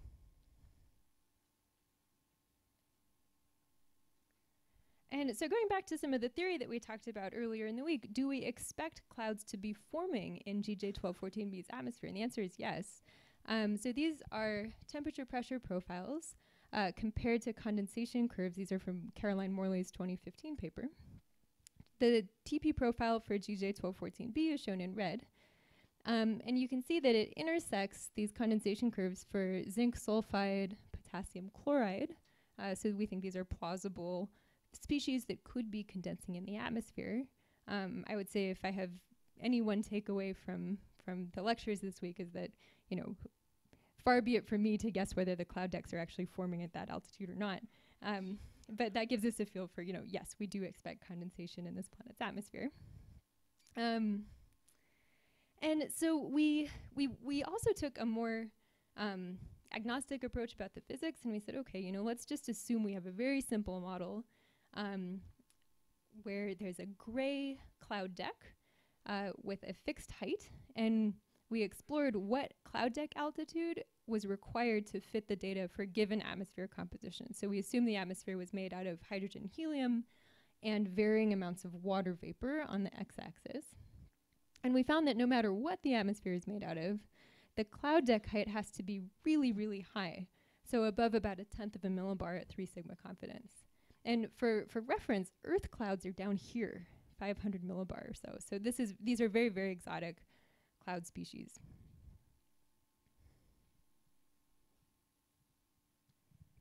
Caroline Morley did some more physically motivated cloud models.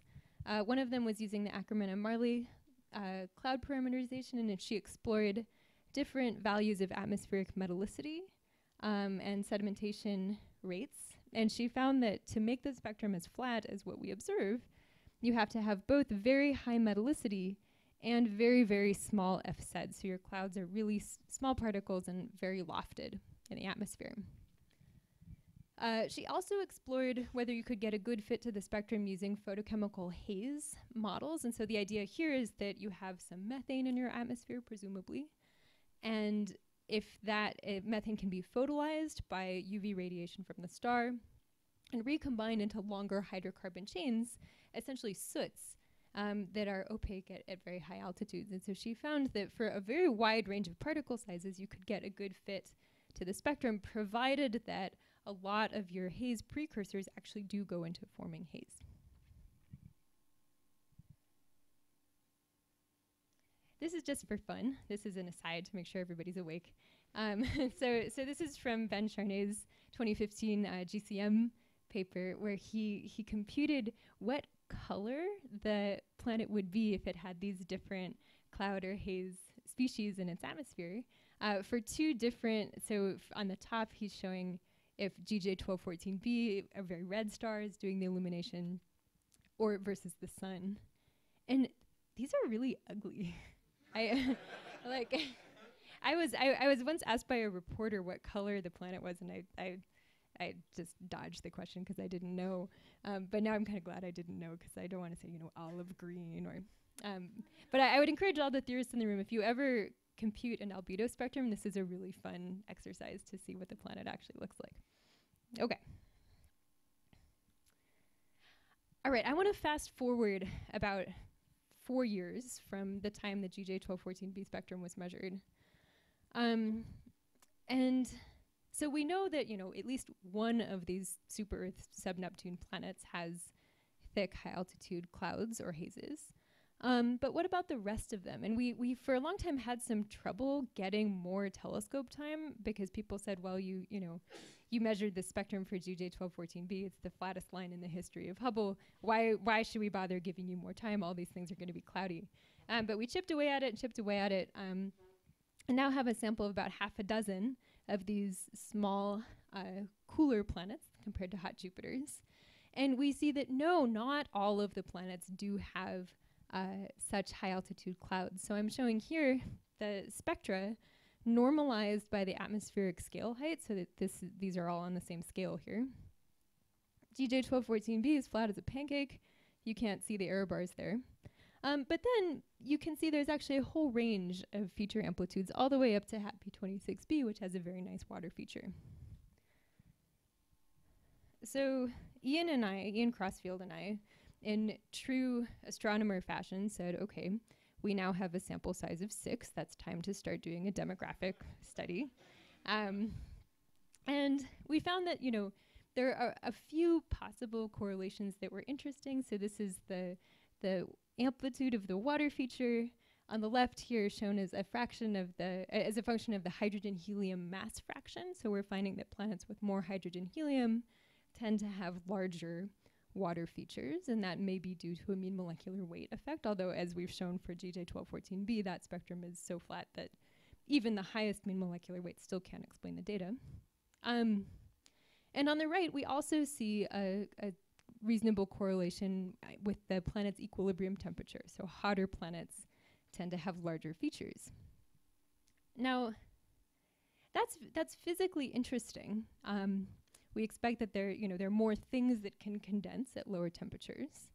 There also may be sort of a phase change happening right around at 800 Kelvin, because that's the temperature when you change your dominant carrier of carbon from methane to CO and CO2. And as I just mentioned, methane is really good at producing these photochemical hazes. So it's possible that rather than fitting a slope to this, it's more of a step function, that planets with abundant methane have very hazy atmospheres and planets without methane do not. Question?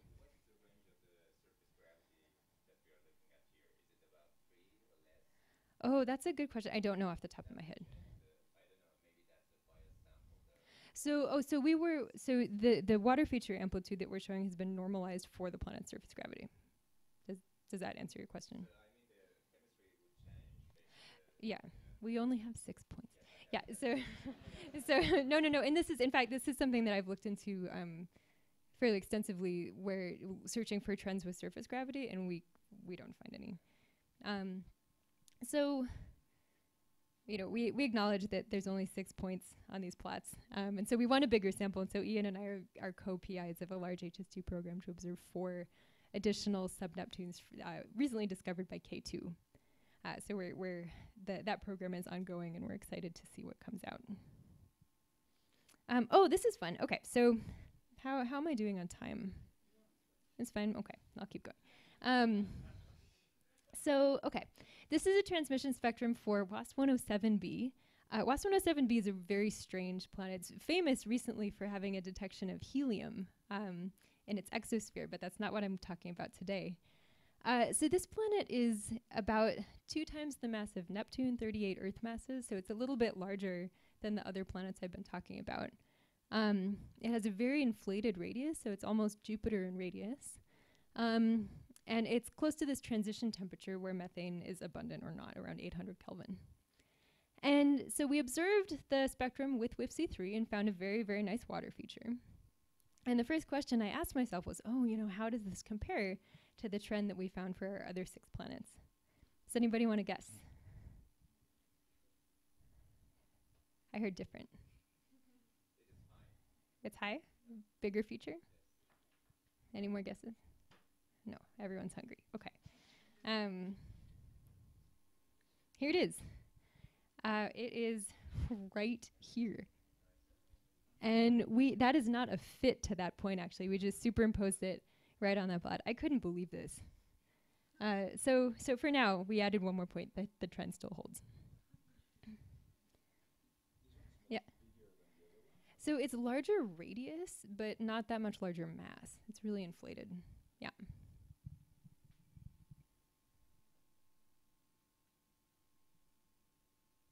Okay. I want to share some exciting preliminary results. Please don't tweet about these. I will get in really big trouble. So this is the transmission spectrum of GJ3470b. This is a 12 Earth mass planet, the equilibrium temperature of 800 Kelvin. And this planet has been very extensively observed. I think this is the largest data set for any single planet since GJ1214b. The radius is about 4 Earth radii. So it's really puffy.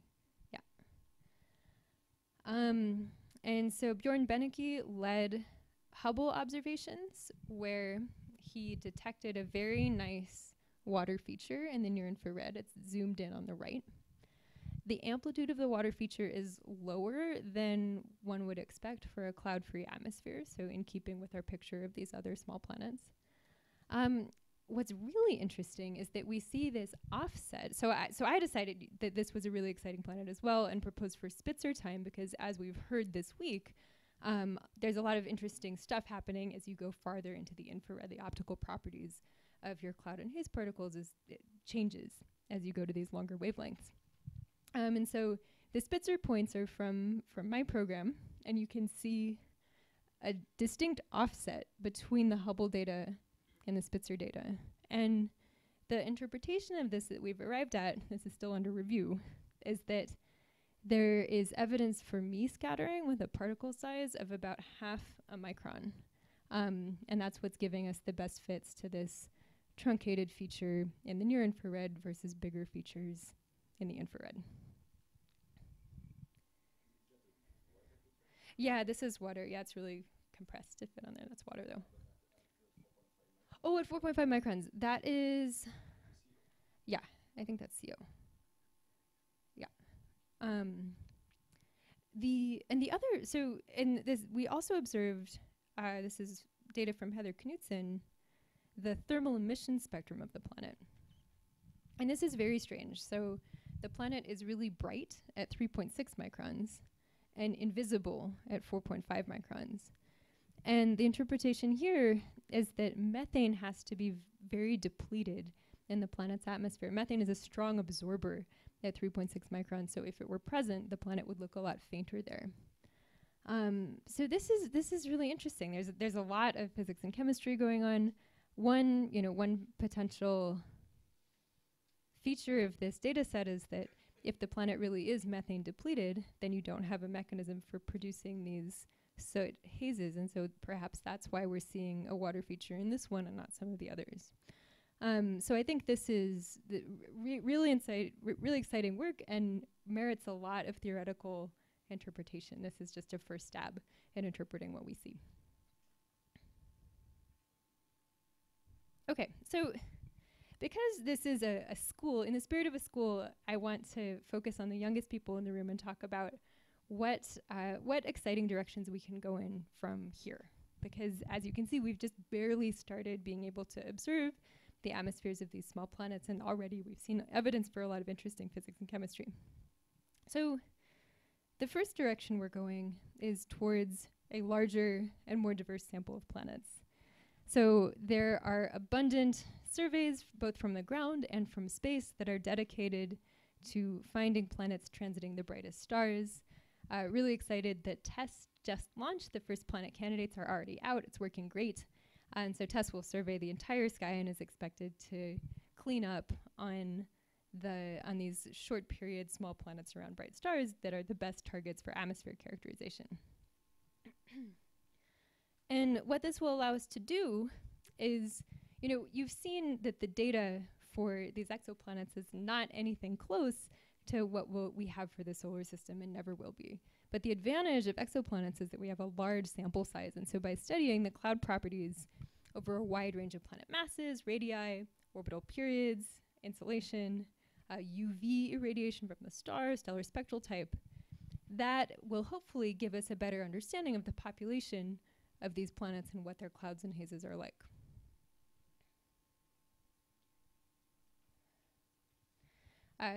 This is shameless advocating of my own work.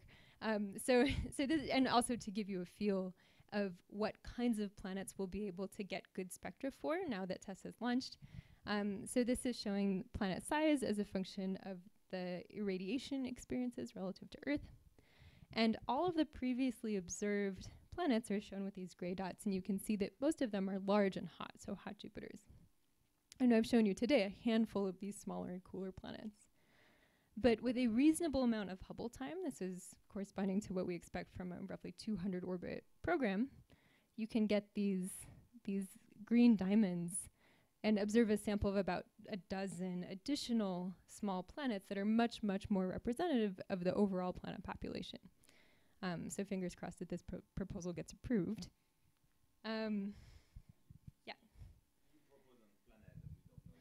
Yeah, it's a target of opportunity, high risk, high reward. Yeah, yeah. Thank you. Yeah, dream big. And speaking of dreaming big, another really big thing that we're looking forward to, all of us, is the James Webb Space Telescope that will enable observation of these planets over a much broader wavelength range than has been accessible previously. We can do spectroscopy all the way out to 12 microns. And so this is a figure from Caroline Morley showing predicted constraints on the thermal emission spectrum of GJ1214b based on about half a dozen NIRCam eclipses. And she showed that with data like this, we can start to distinguish between her different hypotheses for the nature of the condensate, so clouds versus haze.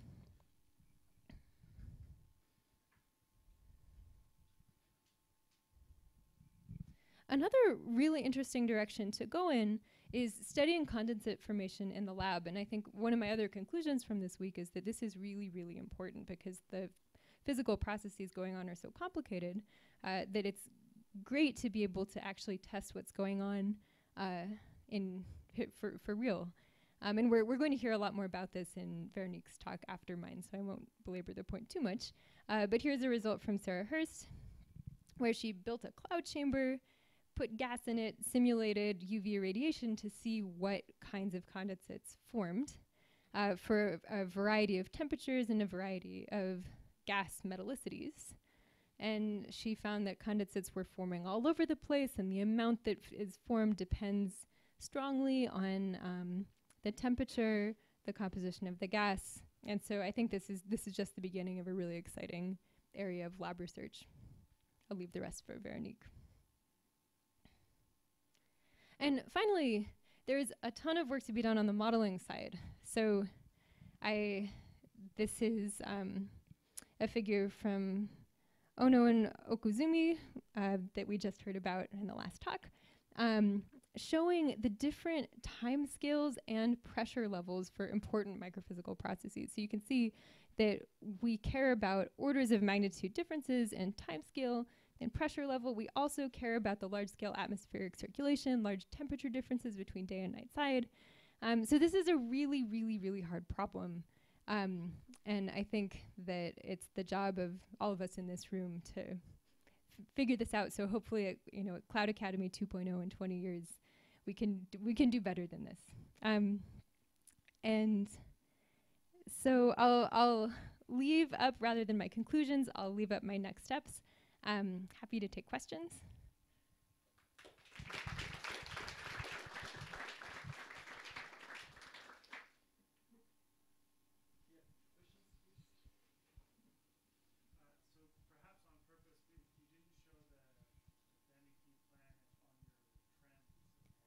Oh yeah, it's because it's brand new. I don't know where it fits yet. How does this new data with the Spitzer point compare to the GJ436? It looks the same. Oh, so the emission looks the same. The emission, but well, the transmission of GJ436 doesn't see as that big, right? yeah, I don't know. That's a good question. I don't know how the precision for GJ436b compares. I actually also have Spitzer data for GJ436b that I should analyze. So I'll get back to you on that. So in the transmission spectra, so you said that the dip in the 3.6 micron is caused by the miscattering, the decrease of the cross section, and the normal wavelength. Yeah, that's our interpretation right now. Yeah. Is it possible to have a simultaneous depleted CO and CH4? With a decrease of CO concentration also do? Oh, so maybe, yeah. I mean, the carbon has to be somewhere. Yeah, I don't know. I didn't do the modeling, but the best fits had a subsolar C to O ratio and required some kind of opacity dependent or wavelength dependent cloud opacity. You couldn't, in other words, you couldn't explain this by composition alone.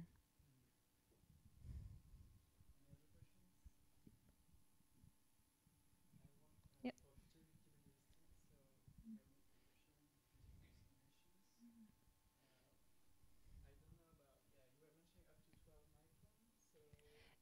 Yeah.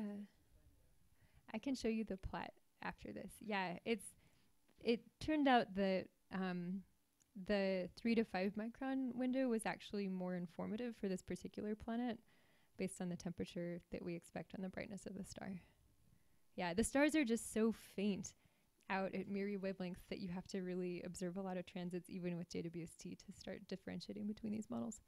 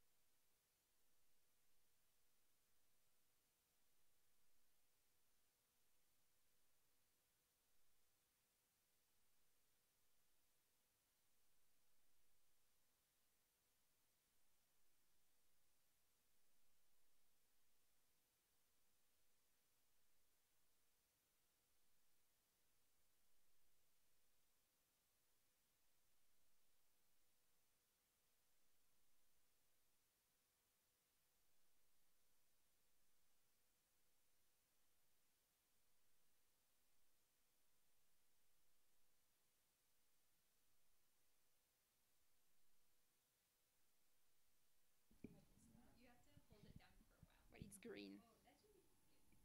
Is it good? Yeah. All right. So thank you for the nice introduction to laboratory experiments. I will start with Titan though. And I was thinking maybe not all of you would be super familiar with Titan. So I would start with like a brief overview of Titan's atmosphere. So it's very different from the exoplanets. It's cold. It's essentially, well, 90K at the surface, and the temperature range is like about 70K to 150 or 200K at the stratopause.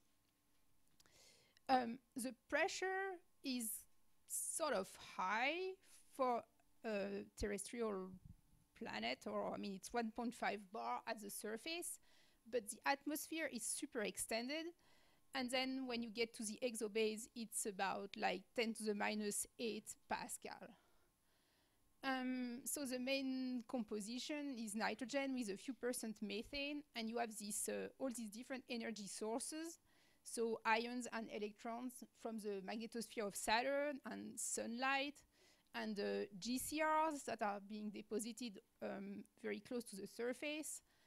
And all this is like initiating this very exciting chemistry. Essentially some ion chemistry in the upper atmosphere. And then when you move down, you're going to get some more like radical neutral chemistry. And all this chemistry is going to make these, you know, aerosols, these photochemical aerosols that I will try to be calling haze in the future. And then you have all these haze layers that are forming, and all these guys fall down, and eventually they can serve as condensation nuclei at the cold point here, where these, all these gases can condense on top of the aerosols, and everything is finally going to fall down and end up on the surface.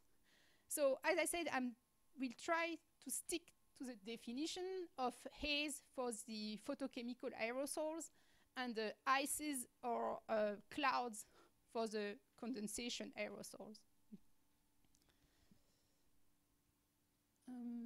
Okay. So essentially the outline of my talk will be the following. So I'm going to try to give you some background on the haze of Titan, then move on to the laboratory analogs and talk to you about their composition and properties.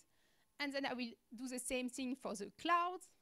And when I will be done with all this, I will briefly move on to some exoplanets experiments that we already heard a little bit about.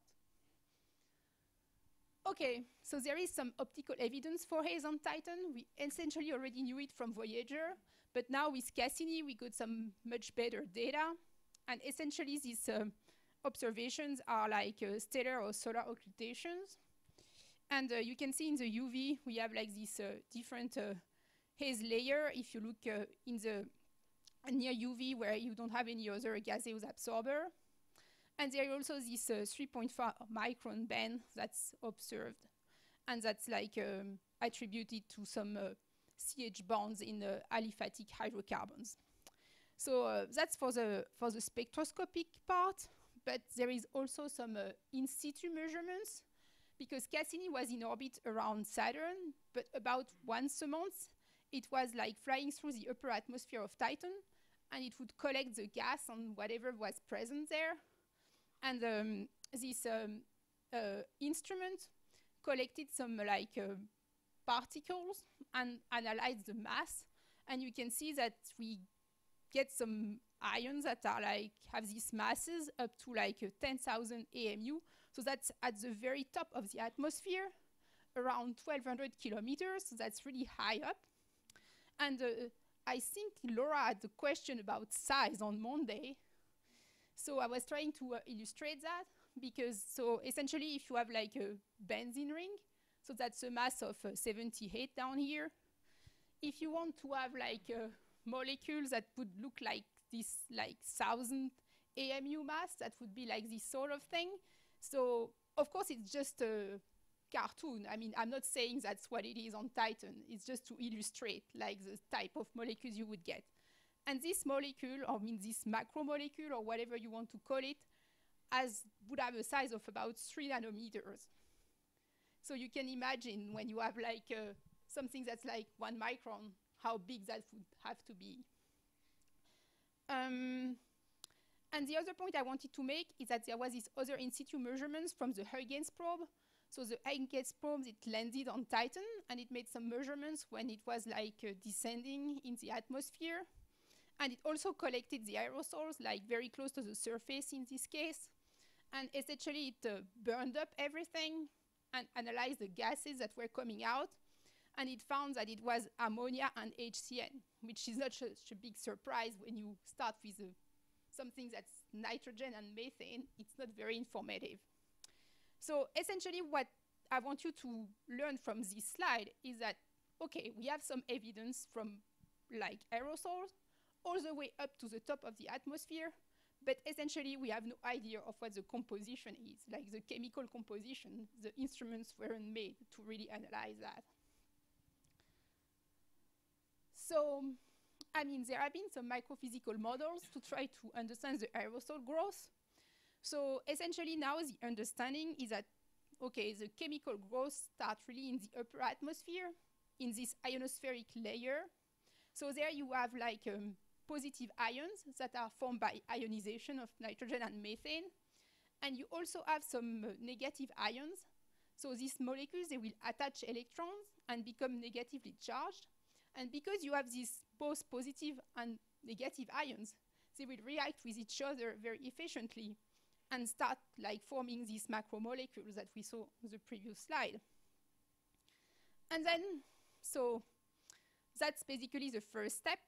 But then when the altitude decreases this way, so these monomers, they will start sticking with each other to form these fluffy particles.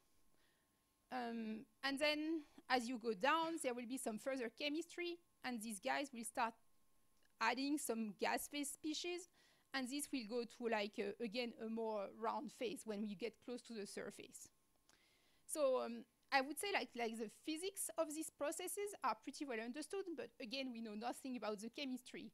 Like we don't know what like these molecules are. In this case, it's pHs, but it could be just anything else. So essentially, neither observation nor models can tell us what the chemical composition of these particles are.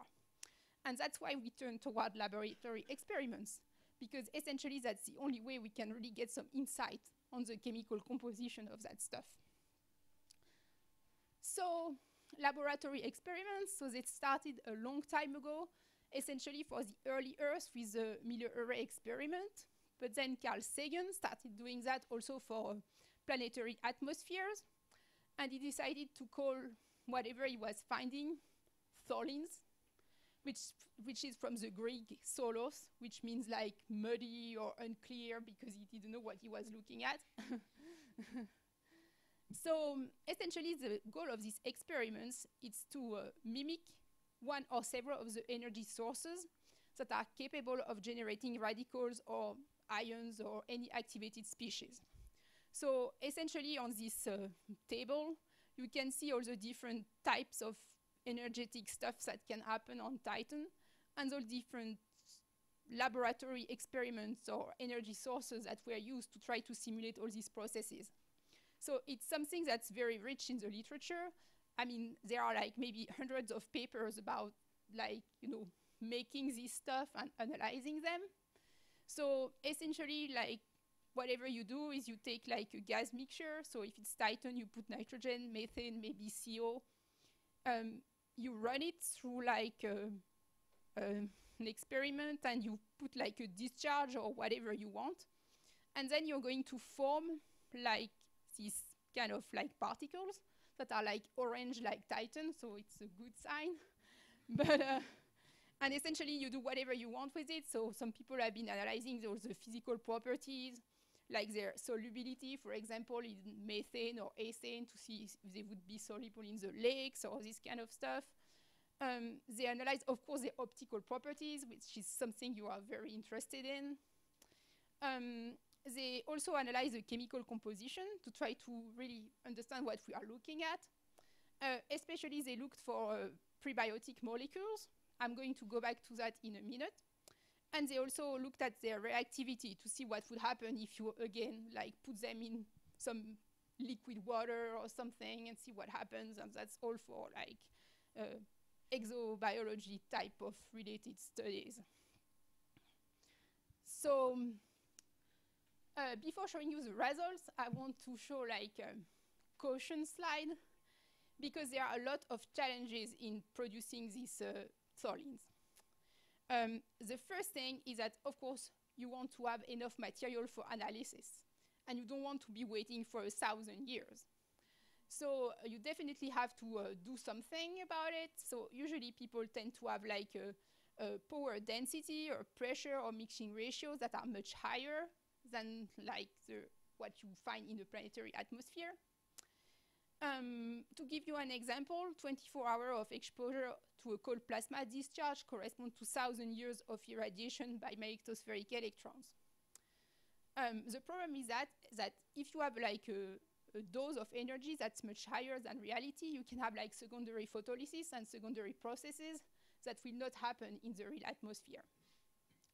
The second problem is that if you want to replicate what's happening, for example, at 700 kilometers, the mean free path there is 20 centimeters, so it's like this much, which is about the size of your lab experiments, right? So if you do that, essentially you don't do any gas phase reaction. You're just sticking everything on the walls, and I'm going to get back to that in a minute, and then you're not going to make anything that's at all realistic.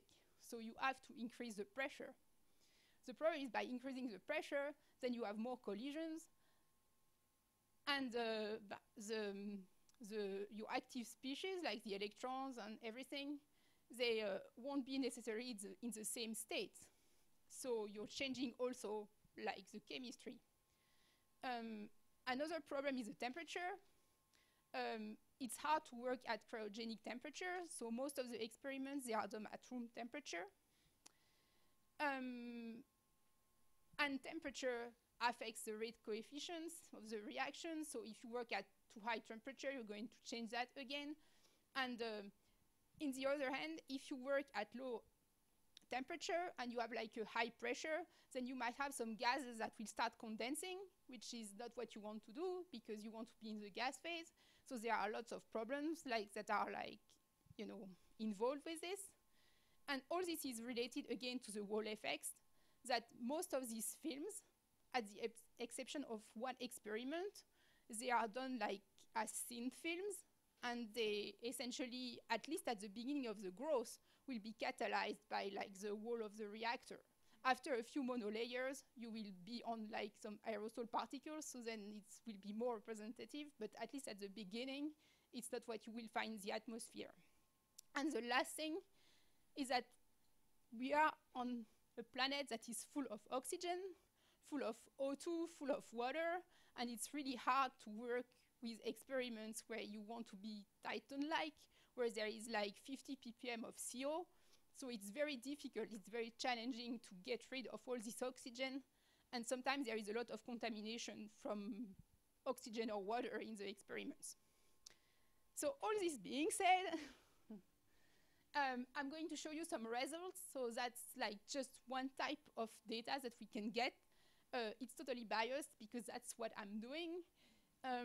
So basically, I want to just emphasize that, well, if you have like a high resolution mass spectrometer, not like those that are present on Cassini, and you can really measure the exact mass of the molecules, then you can give a molecular formula to all the molecules that are present in your sample, and in this case, your aerosol.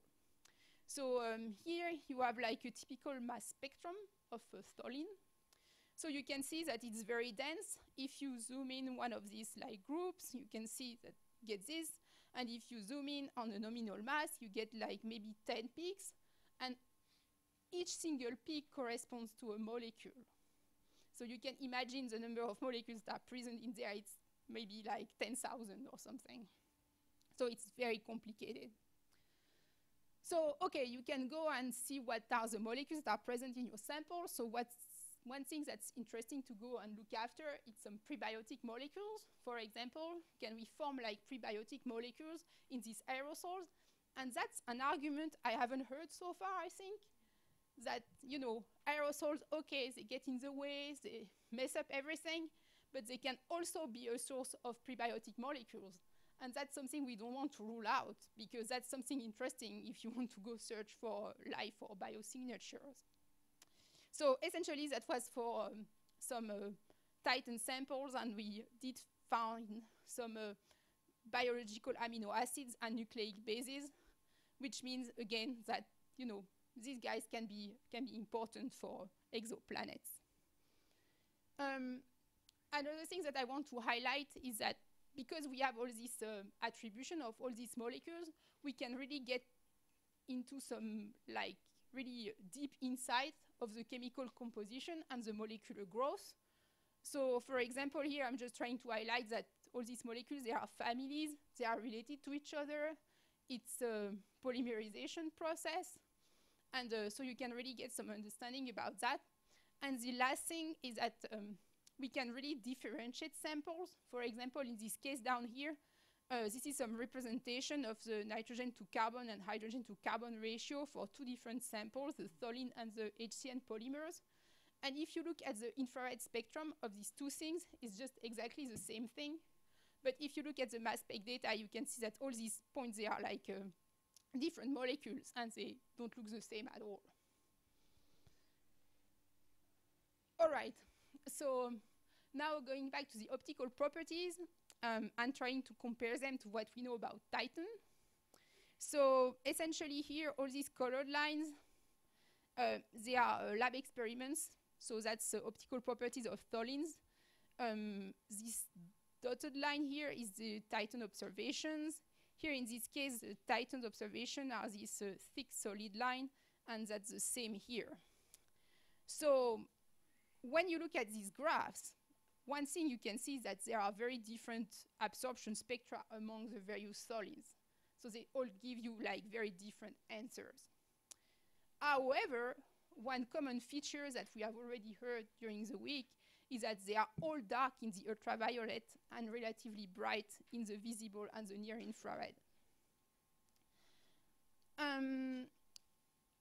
There is this prominent absorption feature at 3.4 micron that's essentially not present in the toluenes.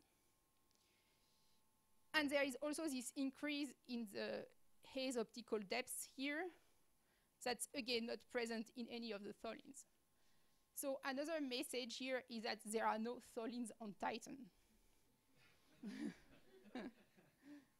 So essentially, they are really useful in teaching us of how to think of all this chemistry, but it really shouldn't be taken out of context. You're not really replicating Titan in the lab, that's sure. And you're not going to replicate an exoplanet in the lab either. Okay, so now I'm probably very long, I'm guessing. Okay.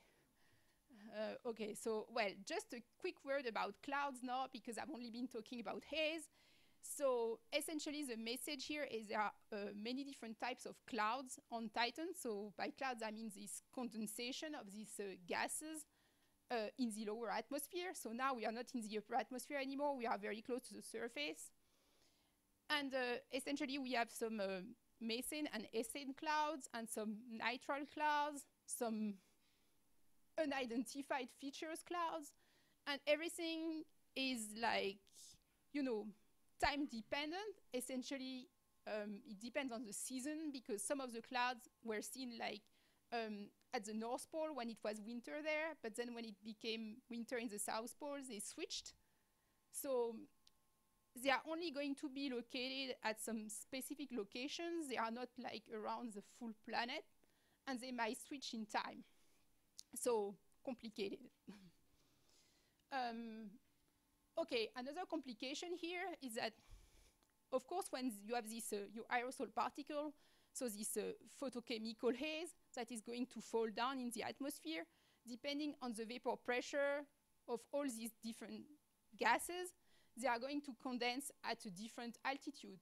So essentially, you are going to have, like, depending on the altitude, like some different layers of all these different gases that are going to form.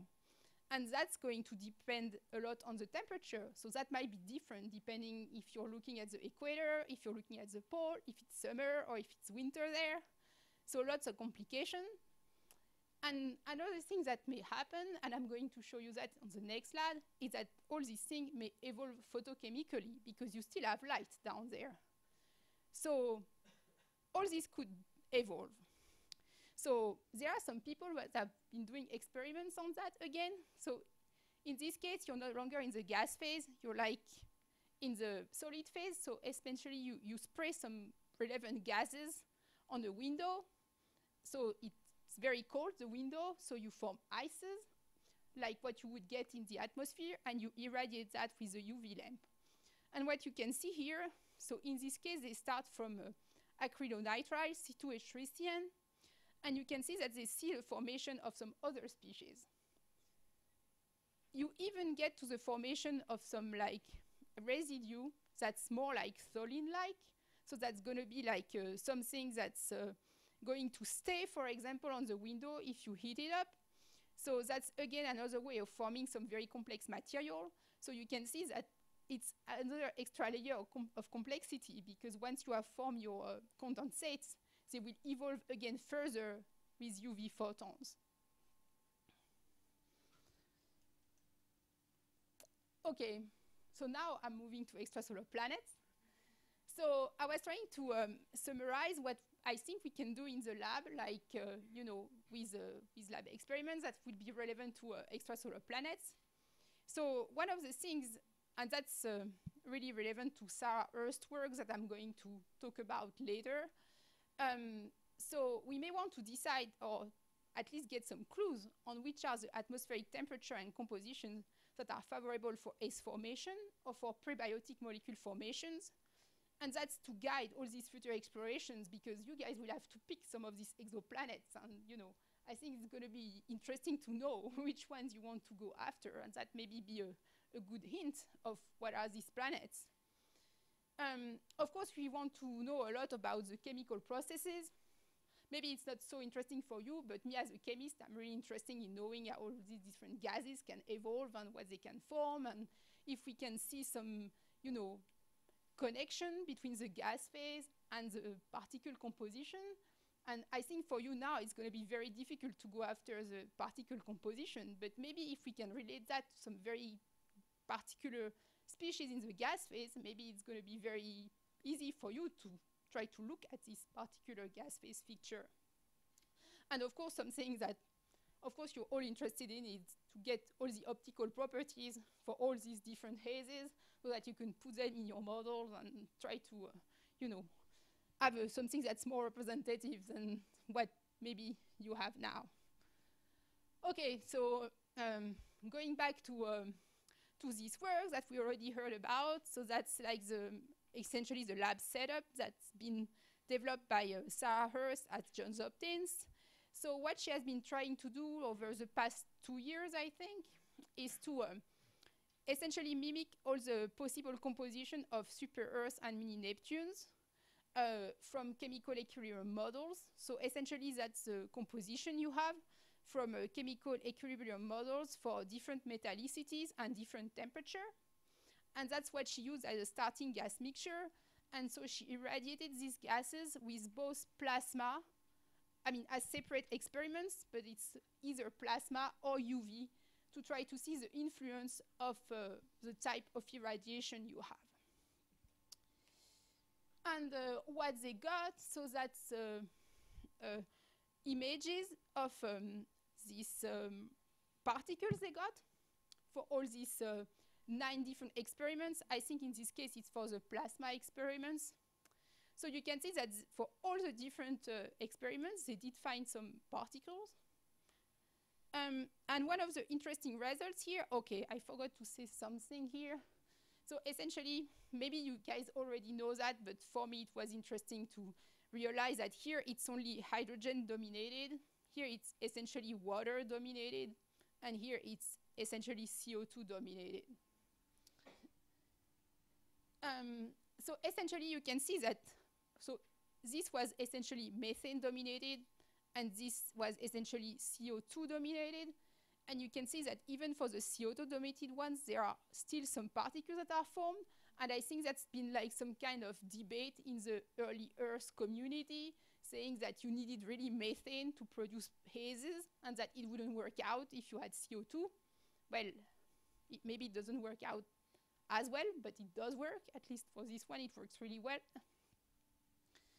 And oh yeah, I didn't say, but down here is Titan, just to give you a comparison. And they measured the particle size distribution.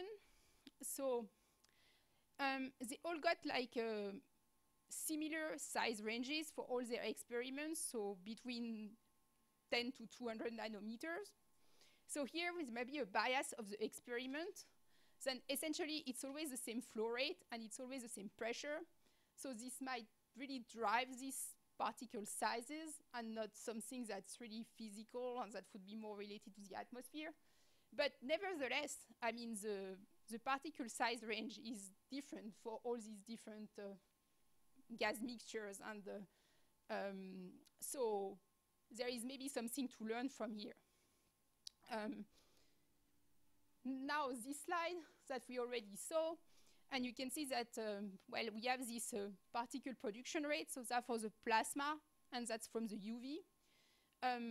So it's not the same units, but essentially that's the total, and that's per hour, and they irradiate their mixture for like 72 hours.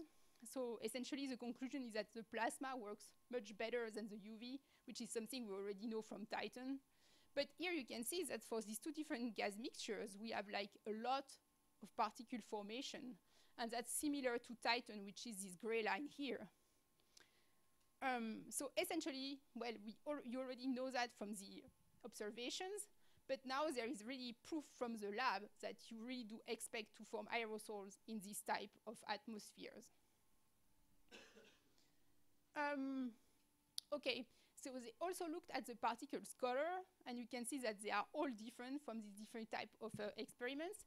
They haven't done optical properties yet, but I know they are working on it. And the last slide I want to show you, it's this different group that's been looking at optical properties for different CO2 to methane ratio. So that's a paper that was really like related to the early Earth atmosphere, but I think it's maybe also interesting for this community. So essentially you can see that the optical properties, they really change with this CO2 to methane ratio. Essentially when you have this more oxidizing plasma, the absorption switches to the UV here, that's the pink line, and it's also more absorbent. So, and they have also this new band when you have like CO2, so maybe if you have like a, you know, planet that's more CO2 rich than CH4, maybe, you know, these optical properties are interesting to use. Okay, so my conclusions. So I hope I convinced you that laboratory analogs are currently the best way to get some insight into this complex extraterrestrial organic matter. Although the experiments are becoming more and more relevant, they are still not not fully representative of this planetary atmosphere, and they should really be used as guides and not taken as like the ground truth. I mean, what we already know, but all this is extremely complex. So there is really a whole lot of processes that have to be taken into account. And hopefully now, even in the solar system, there will be some new space instruments that will give us some new information. And maybe you guys can learn about that. And there is still a lot to be done in the solar system. Thank you. Oh, it's not too bad. I was wondering, you mentioned the solar system. Mm-hmm. I was wondering about Earth experiments. Are there hazes that can be environmental hazes, photochemical hazes that can be collected in Earth and then compared to analog experiments? So do we have that kind of comparison for Earth? Well, there are a lot of experiments that were done for the early Earth, but of course it doesn't really help us because it's like, I mean, most of the, I mean, I'm not super familiar with that field, but I think, yes, I mean, it's not, most of the hazes in the Earth are actually biogenic, you know, or you do from something in the liquid phase with like, you know, that's based on water and it's very oxidized. So I think it's a very different process. So I'm not familiar with this type of experiments, but I'm trying to get to is that what sort of insight can we build up and how we can verify in terms of scaling the experiments into a planetary atmosphere scale and if there is a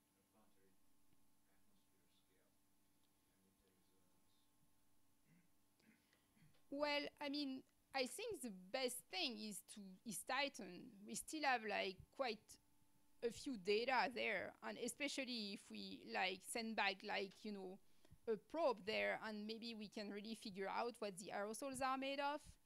And I think that would be really the best way to really, I mean, I don't think we can really transpose like the lab experiments to the planetary atmosphere. It should really be used like you would do a model, you know. It's just like, okay, I'm trying to test this hypothesis and it works or not, but you shouldn't just take what you get from the lab experiment and, you know, transpose it. So, yeah. What do we understand from long data the spectra from the EISR spectrometer on the Huygens probe that landed into the lab with respect to what you're learning from the atmosphere? Well, so there's been a lot of optical measurements that I didn't talk about. So essentially, well, I would say it gave some information on the nature of the aggregates. So, I mean, it's low. I mean, Huygens made the measurements close to the surface, right? So at this altitude, they did find that like the particles, they are like about, I don't know, something like 4,000. You need like 4,000 monomers of about 10 nanometers to reproduce the observations. They have some evidence for condensation of HCN and ethane, I think. They don't give any information. I mean, the optical properties won't give you really any information on the chemical composition. It's all about the physical nature and, yeah.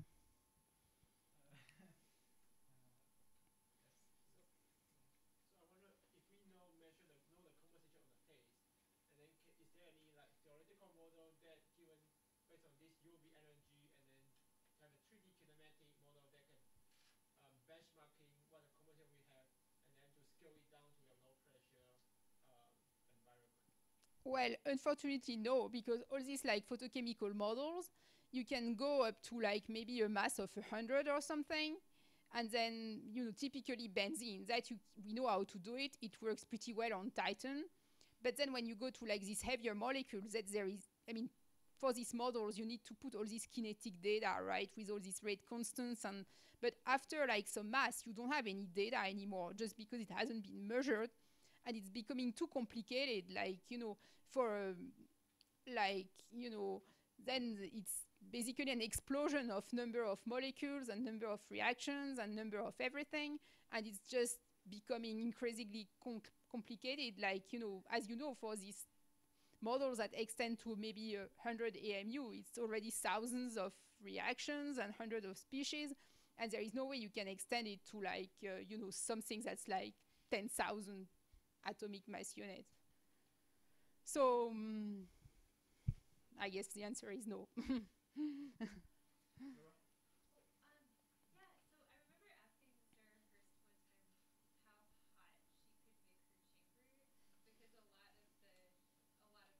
Like, are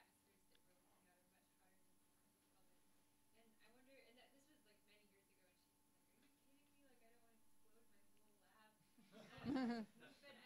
could get to temperatures in the 1,000, 1,500?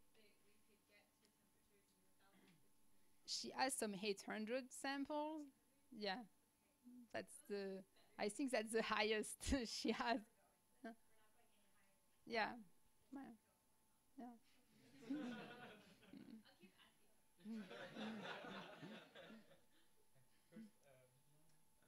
you come back to the optical property you measure? Obviously, it's a function of wavelength. I'm going the wrong direction. Which one, the Titan one or? Yeah, the Titan thing. And you were measuring the optical property. Yeah. So the Miller plot, you're saying Titan has this big black peak. Yeah. But the stuff in the lab, like the orange one, also have the same peak, right? It's just not Yeah. big enough. Yeah, but the K is much lower.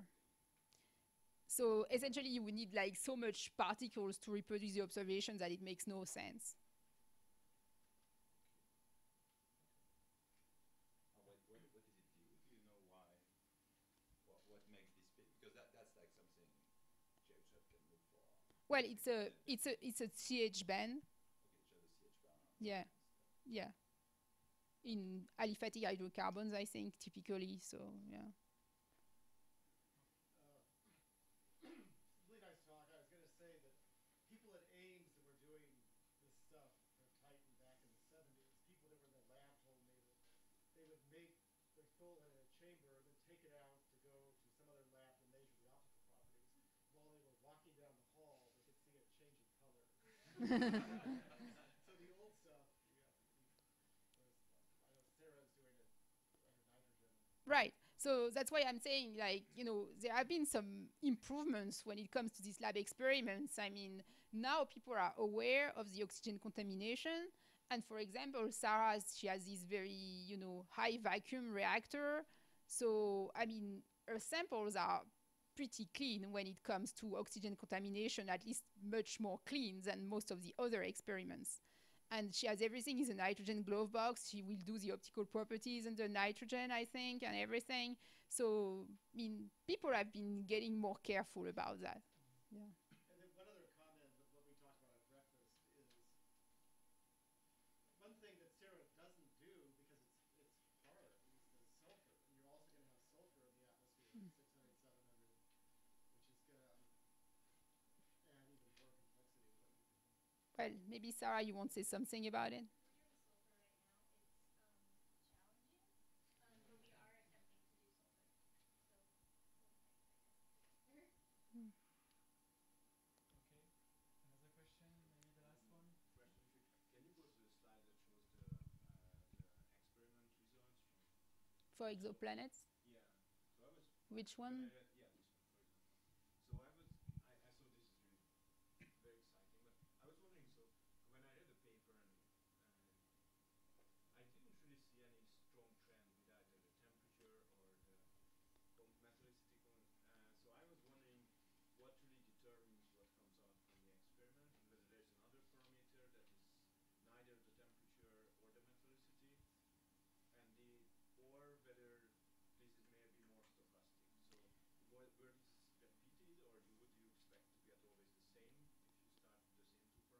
Yeah, I mean, it's very reproducible, the experiments. But yeah, I think they really did try to find some correlation with the, gas mixture or something, and couldn't really find anything. And I think it's because now they are varying too many parameters at the same time. So these experiments would have to be repeated maybe at, for one given gas mixture at several temperatures, or, just to vary one parameter to try to understand what's going on, because now it's more representative, but it's hard to go back and really understand something.